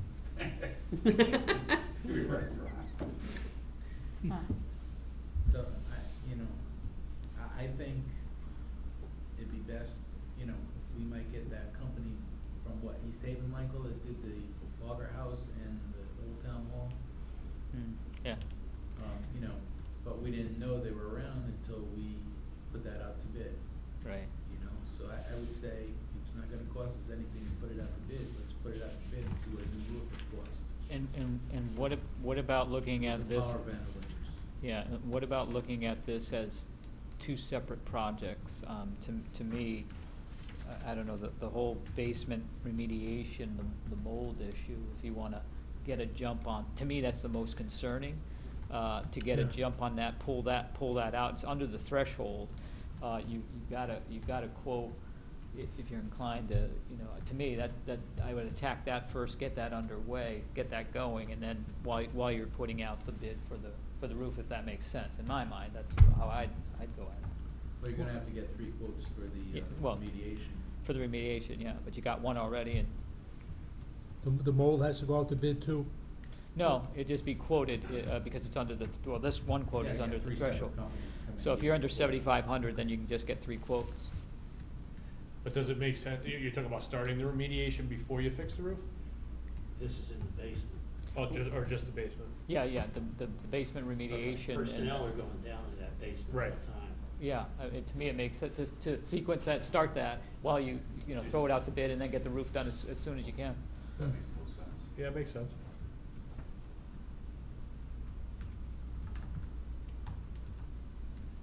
So we should get a cost on, as far as a roof, a Yeah, repair I'll make and, a- I'll and make- or new? I'll make a motion that we Two proceed options. with the remediation of the mold in the basement, and we proceed with the RPQ, whatever you wanna call it, go out to bid for the roof, and then, by then, you know, hopefully within a month.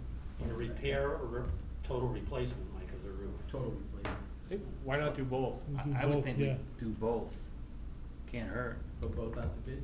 Sure. Yeah, why no, not? no, do a new roof and a repair, you know, like an, Add alternate Yeah, kind an of. add alternate. We know the roof is stapled down, so in order to repair the roof, you're gonna have to re-nail every one of those shingles, because those staples are all rusted out, and it's gonna pick up.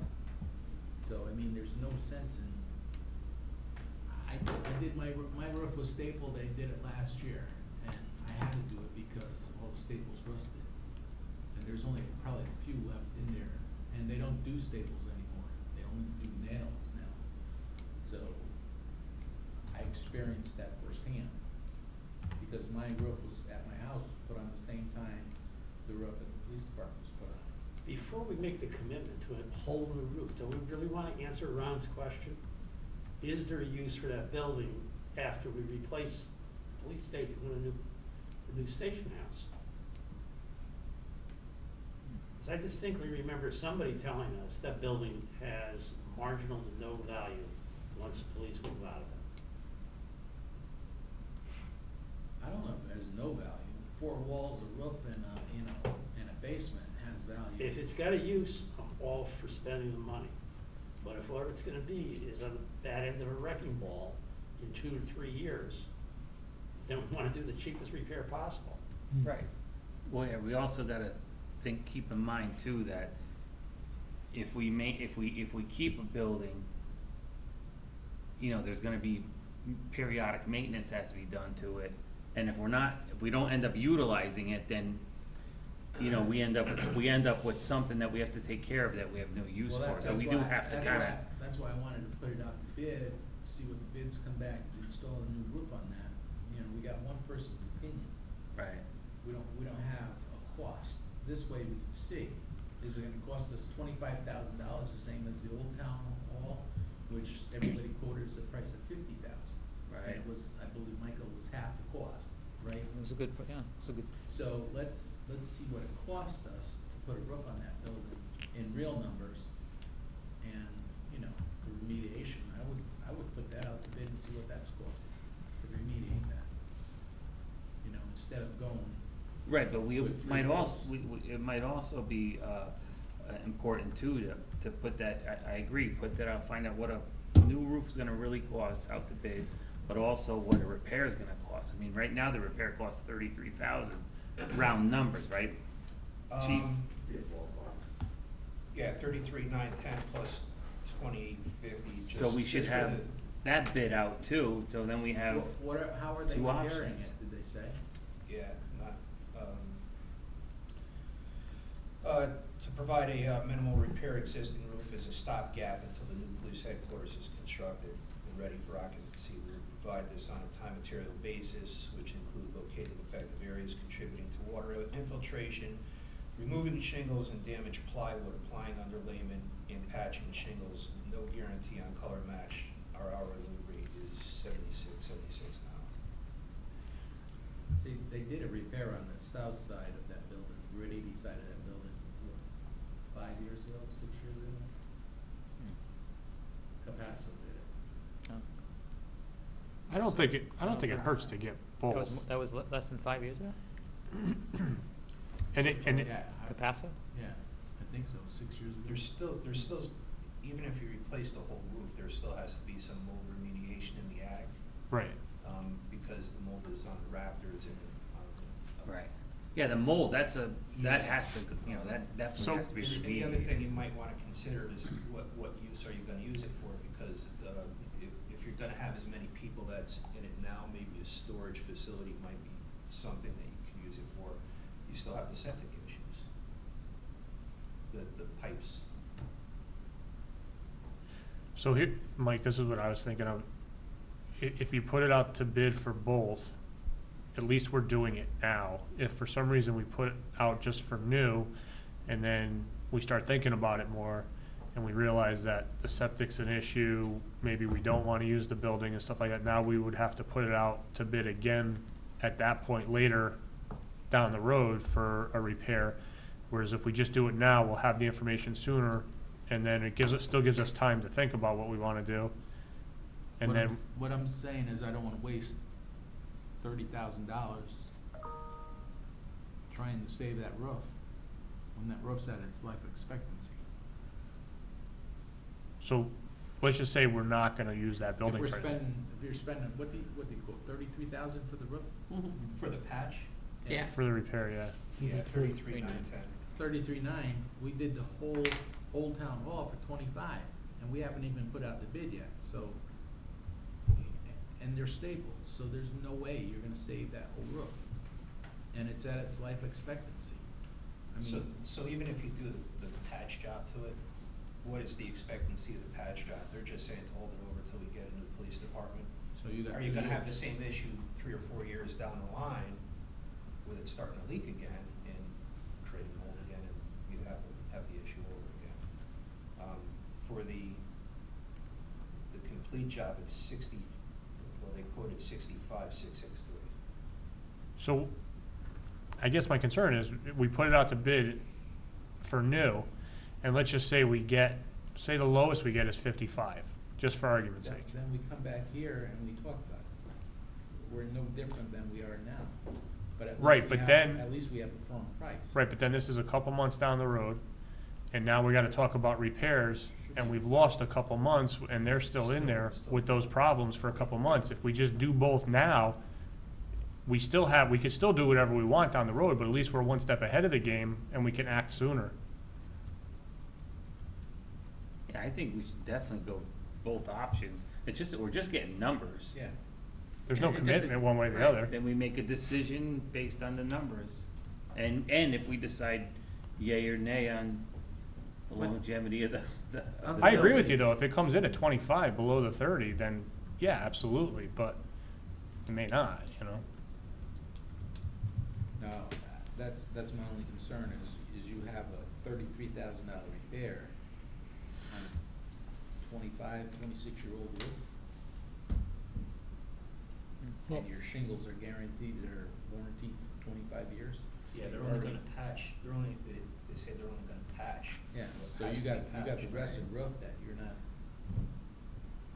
not even gonna touch. I would like to see the options, both options. I agree. I mean, it doesn't cost anything more. Yeah. It can't hurt. Yeah, I mean, if we decide to keep the building, then I agree with you, Mike, we go with yeah. thing, but if we're not gonna keep the building, I don't see why we can't see two prices.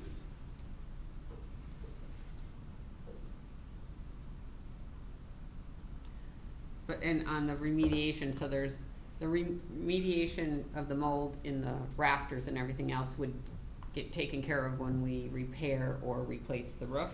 And then Yeah, there's mold in the basement, so that's a separate, I mean, that's another remediation. Correct, yeah, so yeah, the abatement and remediation, in the act is included in the patch job.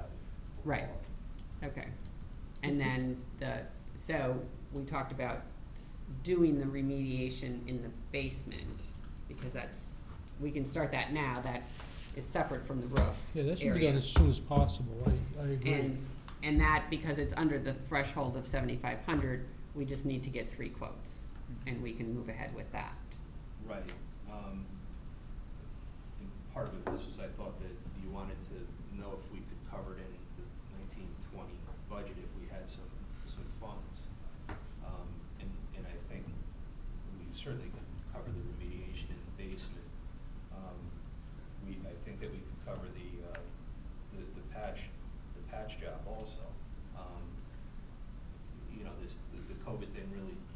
a significant impact on the police department. It slowed it down quite a bit. Our spending went down.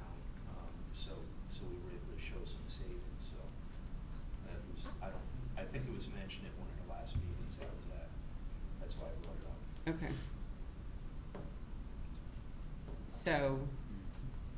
So we would like you to, I guess the consensus of the council is to get 3 quotes on the remediation for the basement area, so that we can start that right away.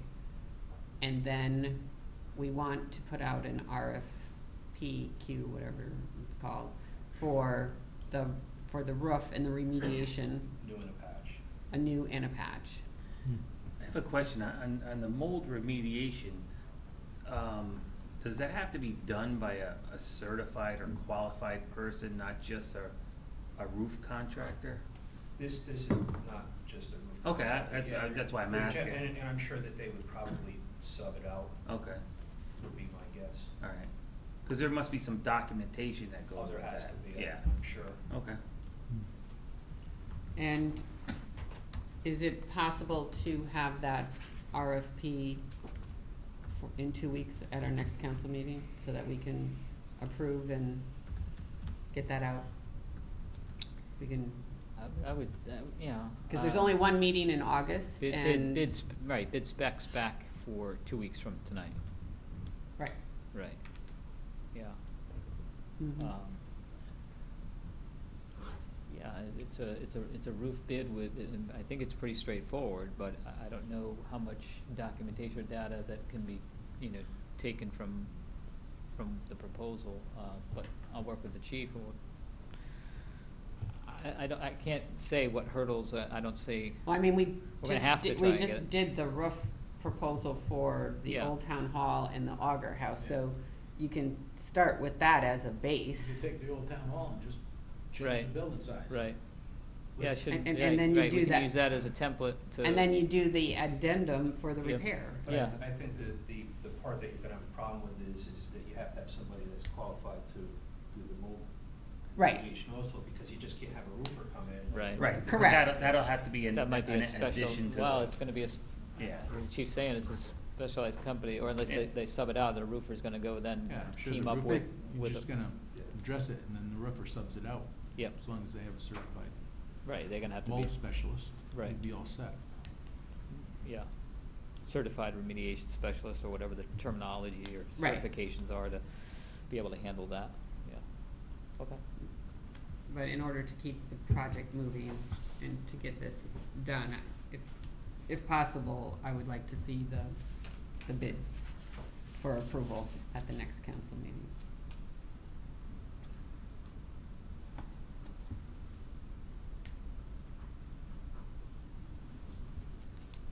And on the other one, the remediation for the basement Basement. part, once you get the 3 quotes, you don't have to come back to us, you can just go Just ahead go, and do right, that, yeah. right? Right. Yeah.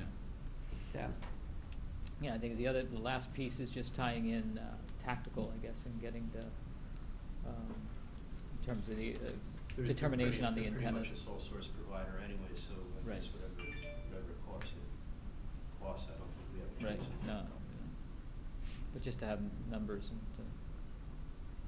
okay. okay. Okay. Sound good, chief? Sounds good. Okay. I have a question. Yep. There was part of a motion made, but is nothing needed? No, Okay, no, because we're going out for an RFP. okay. Okay. And they got, I will just, they're just doing quotes on the remediation in the basement. okay, I will remove that. Okay, next we have, Thank you. thank you, chief. Be Thank safe. you. Thank you. Take care. We have a discussion and possible action to approve a community art mural for the POCO Festival grounds. Carrie's Yeah, here. Carrie's here. Carrie, you wanna come forward? Sure. Happy to. Yeah, there was an issue with the rec commission in getting a meeting for them, and that's why this landed on the council's agenda. is to have a presentation to understand it and give the blessing that we're going to essentially put a temporary project up on town property for it. And I'll let Carrie go through with the presentation and explanation. Sure. So there has been a proposal. Thank you. Yeah. There has been a proposal for a community art mural. It was proposed by a resident through one of the North Branford community Facebook pages, and it was bumped over to myself and Parks and Rec to get involved and try to help this project come to be. So the proposal is to put up a temporary 8x8 wood canvas on the Potato and Corn Festival grounds, since those grounds aren't going to be utilized this year. The art mural would be not facing 22. It would be actually right on the edge of the gravel lot facing the softball field, the entrance to the Public Works Department. Reason being is I think putting it in that position would hopefully deter people from doing something inappropriate. It has less of an audience, and the Public Works Department drives past it early morning every day, so it would be seen. One side of the art mural people would bring their own paints and they would artistically express themselves, and on the other side it would be a chalkboard finish where people could write inspirational messages. It was our thought to have a theme. Perhaps some of the ideas that have been discussed are if we wanted to do something coronavirus related and have a silver linings theme to it, or if we wanted to do something Potato and Corn Festival related, since we're not having the festival, have a POCO Memories artboard. What else? How big did you say? It's an 8x8 piece of, basically it's just plywood. 2 pieces of plywood. Mm-hmm. And Okay. the materials have already been, it's already been proposed that a resident will donate the materials. They will build the structure, and Public Works will put up the structure to make sure that it's safe. This would also, having it right off of 22, it would also allow people like our seniors that are homebound to have an opportunity to Hold on, I can't right now. to take a ride and drive by it and be able to see the art mural without having to get out of the car or to stop up traffic at all. So it's at the edge of the parking lot in the grass area, or It's gonna be in the grass area, Oh, that okay. little gravel air, that little where the gravel- buses turn around? Exactly, Okay. exactly. Premier parking, yeah. Correct, Yeah. in premier parking.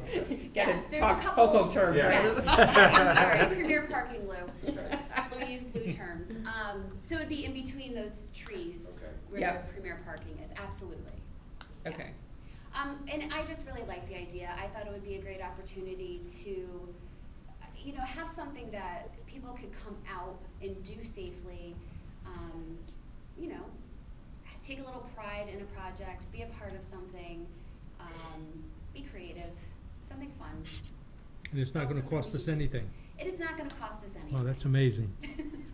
Well, I guess my concern is what happens if there's inappropriate stuff put on it, then how is that taken care of? So, we've already thought about that. Okay, I'm sure you did. So, again, that's why we would have it facing not the main road, because that's just asking for somebody to Right. do something. We would also post, depending on what we decide as a theme, we would also, as a department, we would come up with guidelines, and we would reserve the right to remove something that was offensive or inappropriate. I really like the idea, but I have the same concerns that Rose does, and just even, people get their mailboxes smashed all the time in town and stuff like that.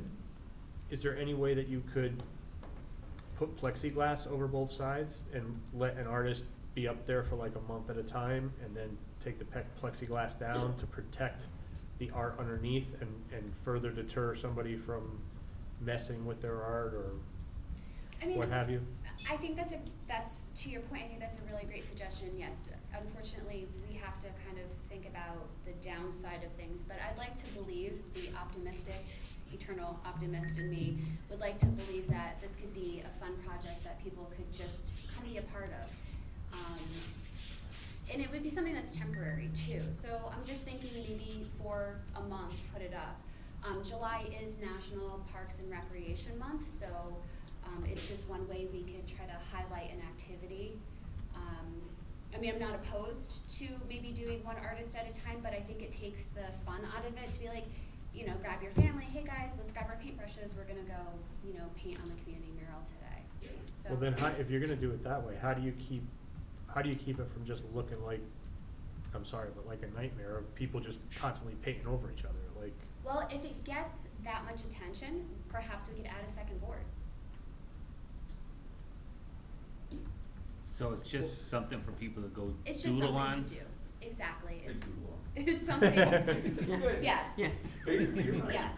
What happens in the end of the temporary period, whatever that is? So, there's a couple things that could happen. We could just take it down and be done with it. If we go with the POCO memories, Which thought I like that which might idea. be something we could display at next year's, Right. you know, at the information booth. We could put it into storage and we could pull it out and, you know, hey, remember that 2020 year? And we could bring it out and display it as part of the, you know, history and part of the festival. Right, because isn't next year like the 20th It year, is. right? Because this was supposed to be the 20th year, but it just got delayed a year. Technically, it gets bumped. Right, Who knows, maybe this might even roll into annual thing, that we Correct. have a community art mural where people can write things or about the festival every year, and we could start something, I don't know. So do you only wanna do it for a month? We don't have to only do it for a month. Cause the other thing I'm thinking of, just, it just popped in my head when Rose said that, is if you do, if you, not that I'm totally trying to push my idea, but if you took that idea and you had somebody a week at a time, Yeah, down the road, you could, and you kept to your theme, the POCO theme, you could then potentially, have the community involved, maybe put it in the newspaper and have people vote on their favorite piece of artwork, and then that's the one that could be displayed next year at the 20th anniversary of the POCO Festival, or sure. something like I mean, that. that's an idea as well. I wanna be able to encourage residents of all ages Yeah. to do this as well. So I want, you know, the 3-year-old to be able to, you know, I don't know. doodle. Draw Iroquois. You know, or the 93-year-old that wants to write a message of inspiration. So this is not only a community project, but it's something that's, you know, intergenerational as well. But you're right, but the location is good because you have the cops that hang out there once in a while. You have Franny's guys who Right. walk around that. And whoever goes there to destruct it knows the cop station's right there, so it's probably one of the better places in town It's, Right. for it- that. And it's easy to get to, Yeah. easy access It and is, not it's not gonna backing jam up. up traffic. Yeah, Yeah. you have a place to park and, so you just need our approval, is that I it? do, And I'm then just- you guys will come up with the idea and I am, I'm just seeking coordinate everything approval else? and, you know, feedback and input into the idea and, you know, to, I don't know, just to push my agenda. That, I just really think that, you know, the concept of art definitely, you know, helps individuals emotionally and socially, and that's something that we're really missing right now during this quarantine, so. I'd like to try it. All right, so I'll make a motion, that we approve the community art mural on the POCO Festival grounds as presented. Second. Okay, motion was made by Councilman Angeloni, seconded by Councilman Policia. Any further discussion? So there'll be posted guidelines, I'm assuming? Yes, we will post them on our social media page, we'll post them on our website, and we will also laminate and post physical guidelines right there on the art mural as well.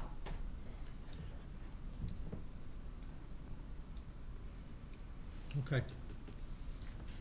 Can I have a vote, Michelle? You know, all in favor?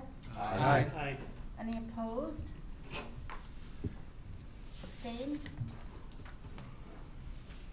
Okay, Thank you. Thank you. You're welcome. thank you. Thank you. Thanks, Gary. Nice job. Thanks. Michael, we have citizen statements and petitions. Do you have anything? Let me check.